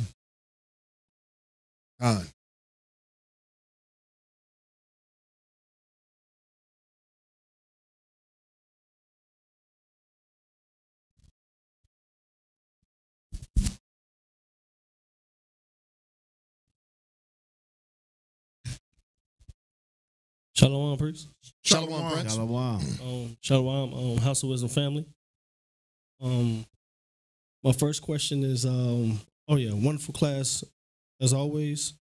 My first question is based off of Revelations. You just went over it. We're talking about Jezebel in Revelations 2 and 18. I noticed that you said that during this time it was during the 4th millennium. I can't help but notice that it's the 4th church in the order going down to the 7 churches. So is it safe to say that all the churches in order are literally talking about which millennium that they're in? Absolutely. Okay. Same way as the seal, same as the vial, same as the trumpets. Was it the first seal, second, third, fourth seal? Is that pertaining to the 4th millennium? Now, if you move over to the 6th church, Church of Philadelphia, that's our church. We're in the 6th millennium. He's saying that eventually brotherly love is going to grow from that church. That's what's going to happen at the very end. And I like the fact that we have observed that he chastised every church except our church. Mm-hmm. See, they had strength. They knew who they were. We knew not who we were. He said, you got a little strength. Just take that little strength you got and keep doing what you're doing. And so that's exactly what we're doing. We have no chastisement. Just create brotherly love. That lets you know, too, that we're going to be so decimated in the 6th millennium. There's going to be a transatlantic slave trade. There's going to be all types of Mystemas, Asmodeus, Beliars, more demons that we're going to talk about. There's going to be complete ignorance. Gross darkness shall cover the earth, and we're still going to find out who we are. And we're still going to hold on to it. That's going to be a miraculous event. This is a miraculous event, and it's happening right now, absolutely. That 4th church of Thyatira represents the 4th millennium. So, and that 4th millennium is talking about the time that Solomon built the temple all the way to approximately the time of the Messiah, the Prince. Everything between there represents that 4th millennium. Since Adam, all right, that's what we're counting. We're not counting backwards like they do. No BC or any of that stuff. Everything is contingent upon Adam. When Adam fell, the Most High said, you have 5,500 years, and then the curse of the ground going to be 1,500 years. You add all that together, that's how long you got. So if you're in prison, there's no BC, there is no CE. Now you counting down, you putting them X's on the wall. Yeah. This is what I got left. And so we're doing a 7,000-year bid. And so we're counting it down. And what a beautiful thing how it should be. Even if, if you was doing 7 years or whatever, and you at the 6th year, 10th month, you're like, wow, 2 more months, baby, I'm going to be free, back on the streets again. That's the mindset that we should have. We're going to be free. But what happened when you become, I forgot what they call it, but you come indoctrinated with the prison system. You're so acclimated to prisons. You don't want to be free. You want the prison. They had that in Shawshank Redemption. You saw that? They let the man free. He didn't know what to do. Killed himself. So used to the prison, even if you got free, you walk in the street with shanks. You selling Lucy's. You're doing all kind of prison stuff in the free realm. Those kind of people will not be free, all right? Those people who really desire freedom and to put off the shackles of prison are going to be the ones that shall be set free. And I say that because the Most High is saying nothing corrupt is coming into his kingdom. If you still have a prison mindset, you will be left in prison. And we see it because of antiquity, right? When the children of Israel came out of Egypt, you had some prison-minded people. Yeah. It was like, I want the leeks, the melons, and the restaurants we ate in Egypt. And I want to worship our pagan God. And even though they was free, had their own country, they began to act like peasants. So, yes, absolutely, my brother. All right.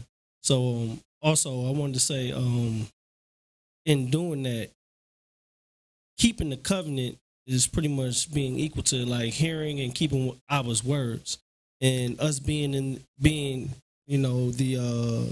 Church of Philadelphia, having these chances to be able to get it right. I wanted to ask about the angels, and if the angels have anything to do with us being able to have the armor to be able to deal with the demons that are dealing with us. Like, are the angels, like, I don't want to say synonymous, like connected to each one, but are the angels able to help us keep the armor via the priesthood or via keeping the covenant? If I'm hearing you correctly, the angels are here as messengers. Many times they were called watchers. They was also called messengers. And so we have said on many occasions that they are not to be worshiped. We've seen them taking Abraham to a high place, or even in the ascension of Isaiah, he bowed down. They said, don't do that. Yeah. Don't do that. I'm your fellow brethren. You worship Abba Yahweh and he alone. So we're not pushing worship these, even though they are billions of times more powerful than us.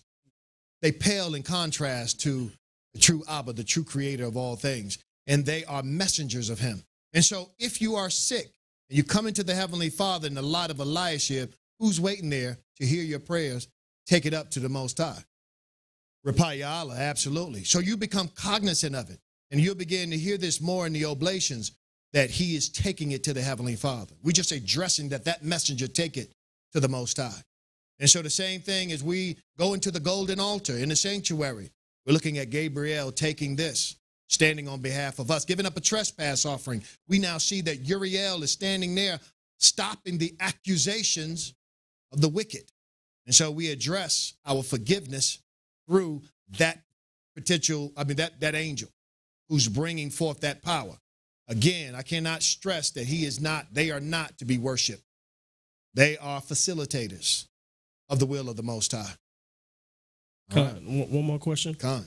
So also when Revelations, in that same verse, Revelations 2:18, where it was talking about Jezebel and how she was seducing the servants to eat sacrifices of abominable sacrifices or whatever. Mm-hmm. And also in Bel and the Dragon, within there, it was talking about how Daniel refused to eat and or drink. So it kind of reminds me of like while we're in the oblations, we eat and we drink, right? That's exactly right. So and then you said something about like when it comes to doing like anniversaries, celebrating certain things that come around, it's not about the eating and drinking. It's about what you're eating and drinking toward, in a sense, like if it's an abominable thing. So it made me think about Job, first chapter. I think it's Job 1:4, and it talks about how his children, every man their day. Is every man their day? Is that equivalent to a birthday? Is that saying like, because I know some people be like, they say this is my day. You know what I'm saying? So when they're saying every man my day, I want to know, does that mean birthday? And because like after that they ate and they drunk, and then Job, just in case if they were eating and drinking to something that was abominable, he wouldn't put in oblations that morning, early in the morning before they woke up. So I just wanted to know, is that equivalent? Absolutely not. All right, they separated themselves to go do a feast. Birthday is not in Scripture. Once again, this is a translation. The term Yalad, Yum, or Yum Yalad, two different words. They conflate it together to say birthday. All right, and so Yalad means bear, bringing forth children and all of that. They have many connotations to it and used in a variety of ways throughout Scripture. And so, again, there are scriptures that they have placed and said birthday where it's not birthday.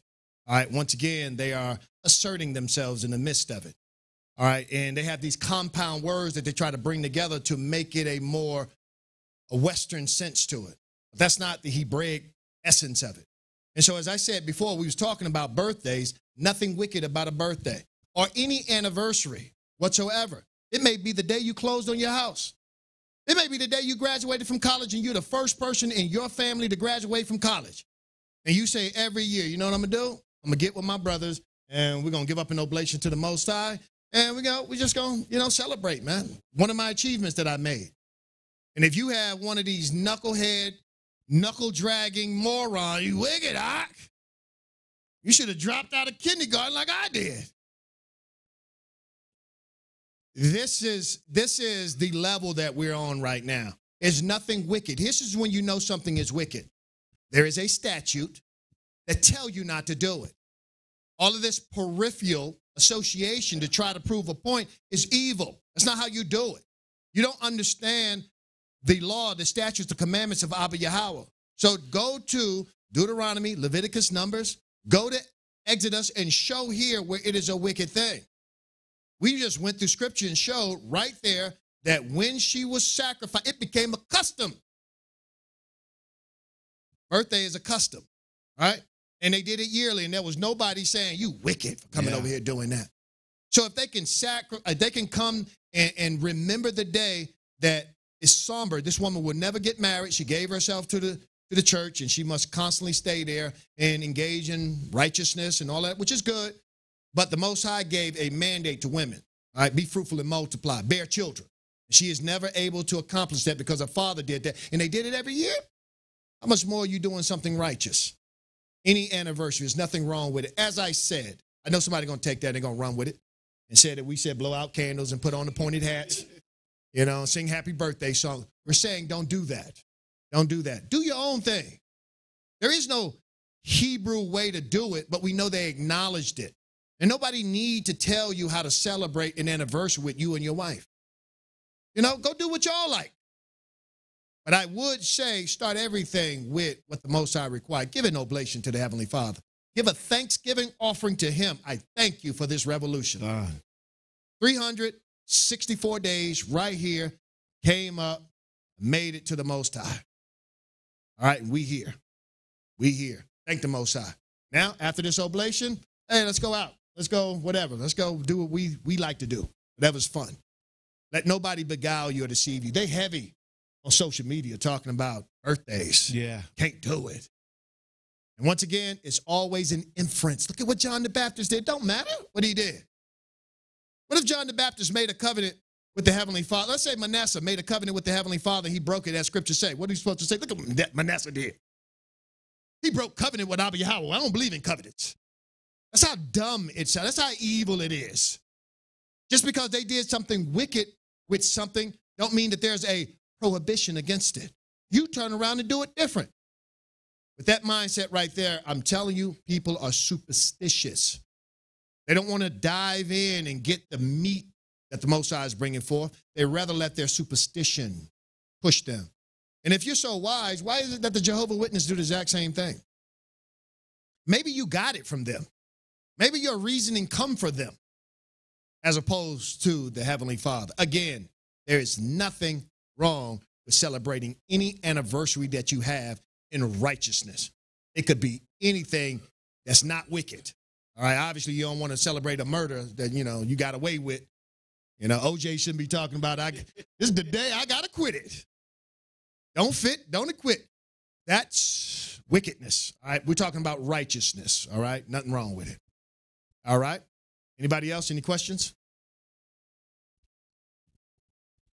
Shalom, peace. Shalom, sis.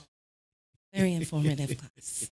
All praise to Abba Yahweh. So is Tardius and Sheol, the first heaven, and the air where these demons, is it all the same thing?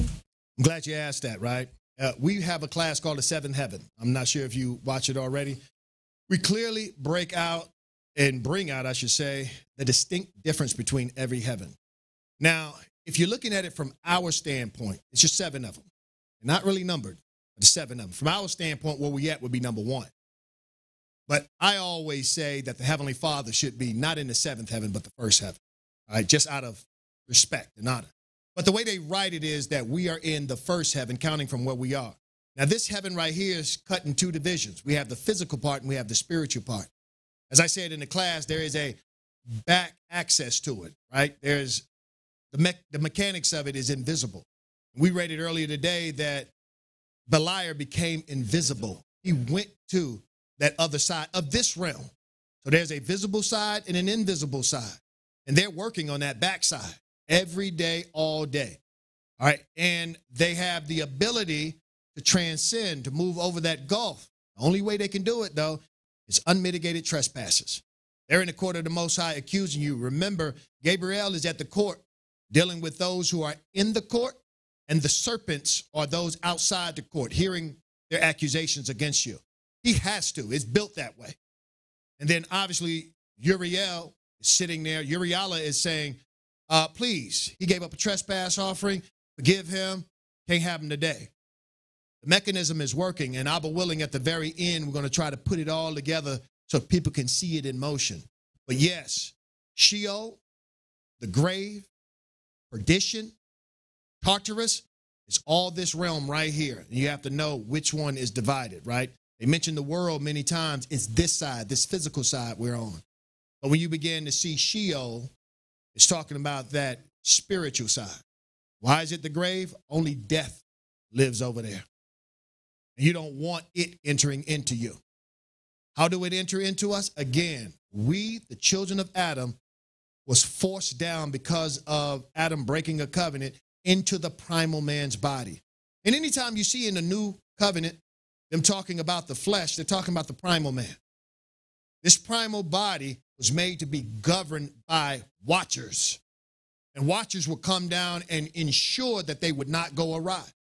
And anything, any kind of propensity to do wickedness, the watchers would ensure that it don't happen. All right, but now you have a mixed wheat and tares mixed together.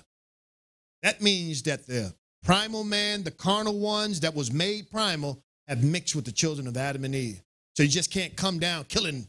You have to separate the wheat from the tares. Some of these children of Adam going to act like the primal men until they recognize that they're not primal. And they're going to put off that primal man, put off that flesh, and convert back to the immortal divine ones that they are. So yes, sister, right here, there is in this first heaven, the physical side and the spiritual side. Now, when you begin to go to the second heaven, you're only dealing with the spiritual now. But the Most High made this specific way. All right, good question. And that was the long of it. All right, anyone else? Any questions regarding this class or the previous two classes before we go online?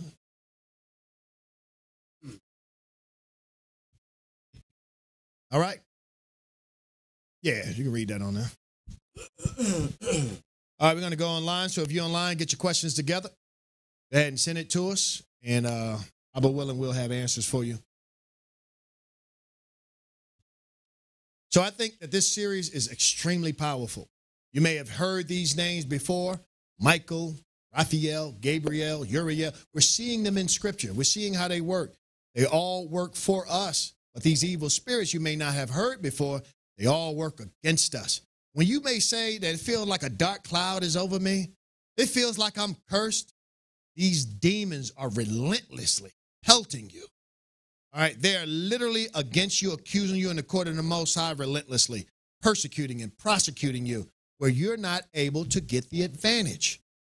You know, you feel like, why can't I get a better position? Why can't I meet that right person? What? They all there. We read about Tobias and his wife to be, Sarah. You see that she couldn't find the right husband because Asmodeus, he was right there making sure she did never, ever, ever found a good man. All right, she made sure that that never happened. Or he made sure it never happened. He said she was mine. Some of these demons claim our sisters. You mine, and you'll never have happiness. And so they make sure that you say the thing that repulse a good man. You may be saying, what? Why I never? Yeah, a couple of them came through. A couple of them came through. But Asmodeus had you wilding out at the mouth. That brother was like, I think I got to go cut my front yard. I know it's winter. That grass got to be high. Let me get up out of here. Looking for an excuse to get up out of there. Yeah. But get rid of Asmodeus, and then you can have that beautiful domestic union that you're looking for. And he only ran because Raphael came with an offering. And we're going to talk about the depths of that later. Very, very powerful, powerful set of scriptures, though. What you got, Prince? We got the first question from Dexter Mitchell. Said, Shalom, priesthood. Shalom. Shalom, Prince. Said, power delivered. Follow-up question posed. Is there a reason for the placement of archangels of the night watch, the water? Not sure what he's talking about. Just come back, Brother Dexter. Let us know. Give us some more details of what you're talking about. Well, probably the night watch chart. What about it? Oh, why they're placed, the ones we got? The attributes of them are according to that lot, if that's what he's asking. If you look at the night watch chart, you'll begin to see the day watch. We are in charge of the day watch. I'm thinking that this is what he's talking about. I'm not sure. The saints here are in charge of the day watch, just like we covered in the second book of Adam and Eve. The Heavenly Father adopted them where the sons of Seth, he said they became my children. And so they began to give sacrifices in the 12 lots of the day. Now, if what the brother is asking, if we, got it correctly, the angels handle the prayers of the night watch. We're the children of the day, as the scriptures say. simply mean we're placed over the day watch. We have no responsibility for the night watch. It doesn't mean you can't come to the night watch, but if you come to the night watch, you're coming as a guest. All right, it's not your, Pethiah is not yours, Ma'azia is not yours. You can go there and give up one because you just got to get one. You know, whatever, sin is on you, a trespass is on you, they welcome you in. But one of the things we cannot do is get into the night watch and fail to cover the day watch. Because they are not over the day watch, we are. And so the Heavenly Father has brought the priesthood together to hold down the day watch, and you begin to see those of that righteous pantheon holding down the night watch, giving up oblations throughout the night. Just like what we went through with Penuel. And Jacob was right there, didn't want to get out the lot. He was like, my lot is coming up. You're about to cause me to be late. And so they struggled in spirit. And Penuel tried to wake him up out the spirit. He was like, I'm not coming out of this cloud. I'm not doing it. Give me my blessing. And he gave him his blessing. And so he pronounced his name as the aura, the face of the Elohim. So yes, they handle the night watch. We handle the day watch. All right, what's the next question? Next question is from Nicholas Henry. He said, I have an interesting question. Where are the 7 archdemons right now in the heavenlies above the earth sky? Going back to what was asked earlier, there is Tartarus. It's not even like the clouds, the sun. It is literally here. It's like watching, again, I'll give that analogy, a web page. There is a back access to it that you can't see. It takes the web designer or the engineer to go put in the codes and get in the back. And that's what the priests do. They get in the back and they begin to see the operations. It's almost like putting malware. Them demons come in the backside with malware and do all kind of stuff to trample over the website. So it is a spiritual side, the invisible side, that you go through in your chamber of imagery. It said Beliar entered into their heart.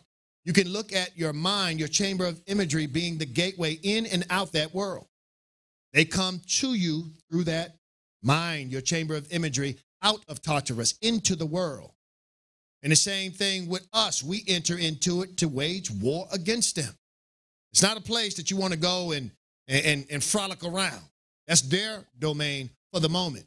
And the Heavenly Father promised that they're going to be eradicated out of there too. And we're going to take full charge of this whole realm. There will be no more perdition, no more Sheol, no more grave, no more death, as the scriptures say.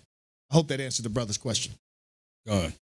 We have a question from Sister Monica Williams. Says, Shalom, priest. Shalom, sis. Thanks yet again for another informative class. For clarification, are demons and angels the same? Always thought demons were spirits of the Nephilim, as stated in Enoch. Right. Those are evil spirits. All right. And these are the incalculable multitudes that you read about in Enoch. But that pantheon are the fallen watchers from the 6th day. They are over all of those demons. They're over. So when we read in Jubilee that Mastema came and said, don't get rid of all of the spirits of sin. Leave a few so that I may reign over them. Began to condemn men. So the evil spirits came through the sons of Seth, descending the mountain and procreating with the children of Cain. And they began to proliferate and bring forth evil spirits after the flood. Once again, the Bible is complicated. The history is even more complicated.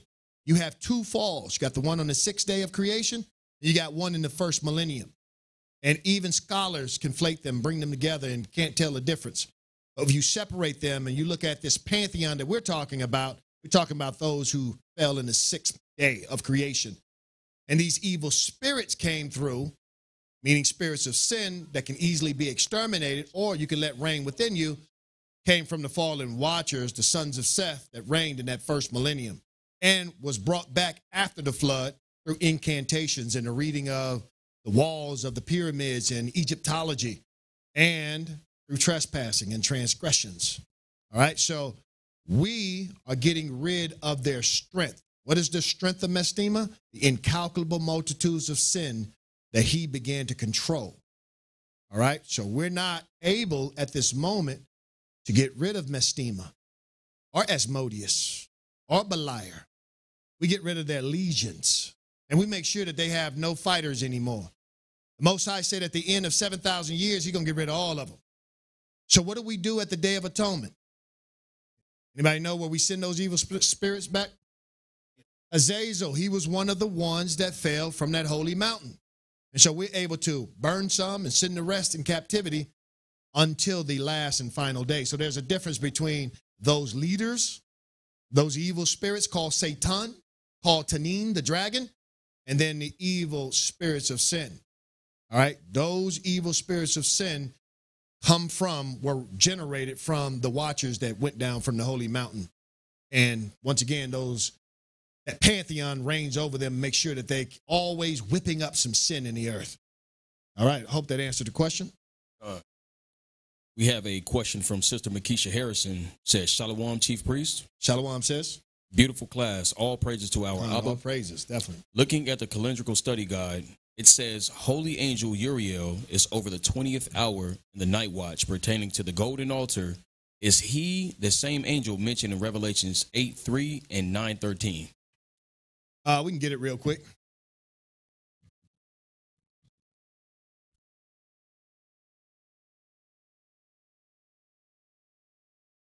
Revelations 8:3. And another angel came and stood at the altar having a golden censer. And there was given unto him much incense, that he should offer it with the prayers of the saints, of all the saints upon the golden altar, which was before the throne. Absolutely.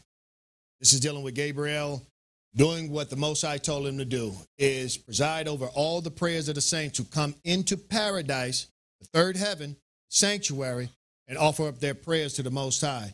And we in the seventh covenant know what happens in the holy sanctuary. This is where the tree of life is. And we've been given access again to the tree of life that Adam was forbidden to come into. He could not find his way into the holy sanctuary of the Heavenly Father in the spiritual realm to take from the three-pronged fruit. And you take that fruit, the leaves, the petals, the oil, and all of that, and you use it in spiritual places, manna, to offer up spiritual sacrifices to the Creator. Good eye, sis. Absolutely correct. We have a question from Nicholas Henry. Shalom, priest. Shalom. In the Gog and Magog war between righteous and wicked, are we going to fight the demonic spirits, especially 7 archdemons? We went through Gog and Magog. Go check out those classes. We spoke about it with great specificity. When it comes to that, these evil spirits, Belial, like entering into the king, like it entered into Ahab, we are fighting against their confederacy. They're now going to take over a massive amount, millions of people. It says that they are going to seduce all men to come and fight against the saints. And so we're going to have all kingdoms unified by these evil spirits running their kingdom against the saints. So it's going to be a physical and a spiritual battle simultaneously happening there. All right, but the beautiful thing is that's not a battle for us to fight. They tell you that the Messiah is going to come with incalculable angels in the spiritual and physical realm to handle the vengeance of the Most High upon them. And those who become watchers will be a part of that. They will be a part of that. And the 144,000 are 144,000 watchers. They watch over all of creation every hour of the day, of the week, of the month, and the year. 144,000 every day. 12,000 in the night, 12,000 in the day watch.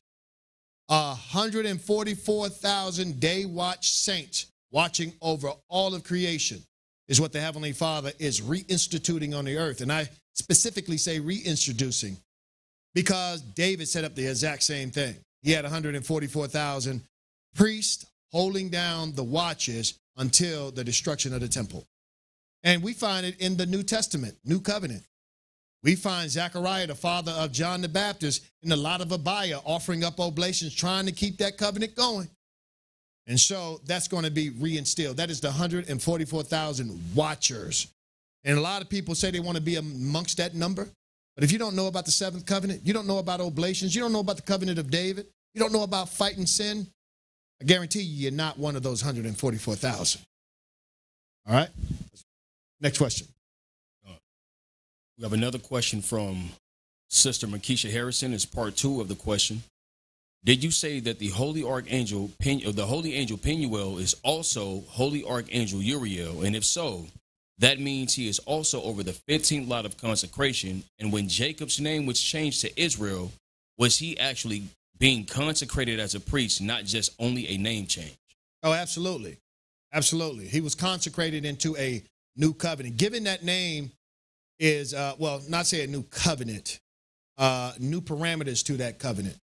And so we're going to talk about the lots in the final class when we start putting it all together, showing where everybody resides in this whole machinery called this world, the first heaven. We're going to specifically bring out all of the angels' mission and the mission of these evil forces as well. All right, but yeah, when his name was changed, it was a consecration on that name, giving him authority to actually live in a priest of the Most High. I believe this to be a second part of Sister Monica Williams' question. Also, are fallen angels the so-called gods over the nations? Did the creation of Tanin, the ancient dragon and the head of the evil pantheon, predate the creation of the Godhead? Read that one again. Are fallen angels the so-called gods of other nations? And did the creation of Tanin, the ancient dragon, and the head of the evil pantheon predate the creation of the Godhead? Yeah, we covered that. Absolutely. That Tanin came out, it was Badal Tanin. It means ancient. And so that was part of the deception, is that he was old. He predates that creation. And when Adam was part of the creation, jealousy set in. And so, yes, he predates that creation. And the idols set forth, yes, it is these evil spirits, but it's not. They're putting it there for your destruction. And yes, they gloat in, I'm Belial, you're going to worship Baal. But as we see in the class today, there was no life in it. They don't dwell in clay. They don't dwell in metal. They dwell in you. All right, and so they just put their name on it. It's not a true deity whatsoever. They dwell in you. So you may see the name on these idols, but that's not a true depiction of their deity that they're putting forth. All right, these demonic forces know exactly what they're doing. They know that in your covenant, it is written, it is high treason, high spiritual treason against the Heavenly Father to engage in any polytheistic religion, the multiple God worship, the Heavenly Father. That will quickly turn the Heavenly Father against you.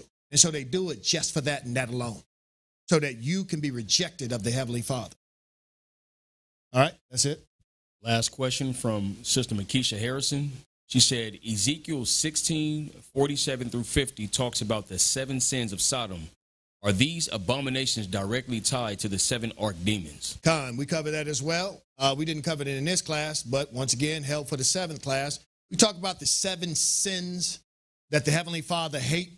He speaks about all of these attributes of those evil demons. It's the same thing here when we covered the 7 sins of Sodom. It is letting you know what was prevailing in Sodom. So when you read about lack of empathy, wealth, and wantonness and all of that, it's going right back to these evil spirits that dwelt in Babel, dwelling in Sodom. Absolutely.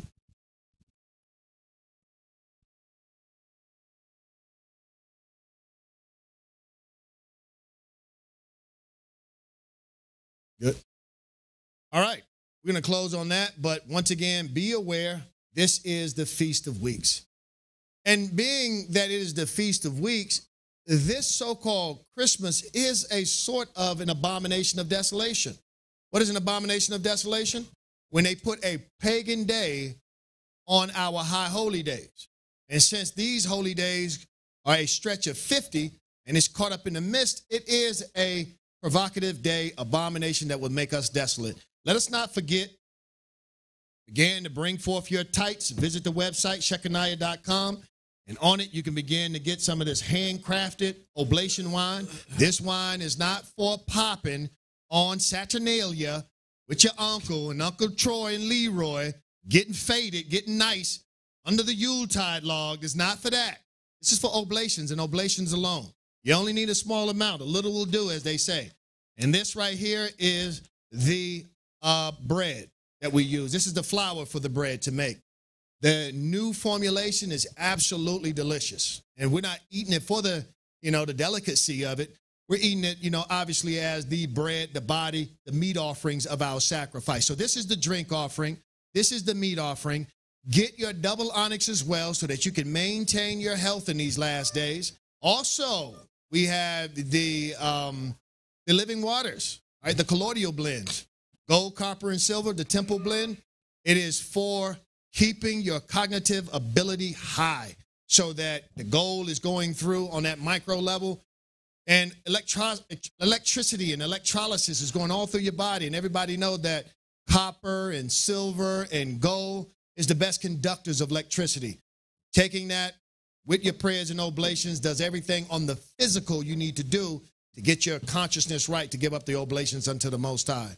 I salute you all. May the Most High bless us all. Stand firm in these days of provocation against the saints. Let us stand in the oblations. May the peace and thanksgiving offerings of the Most High be multiplied. Shalom.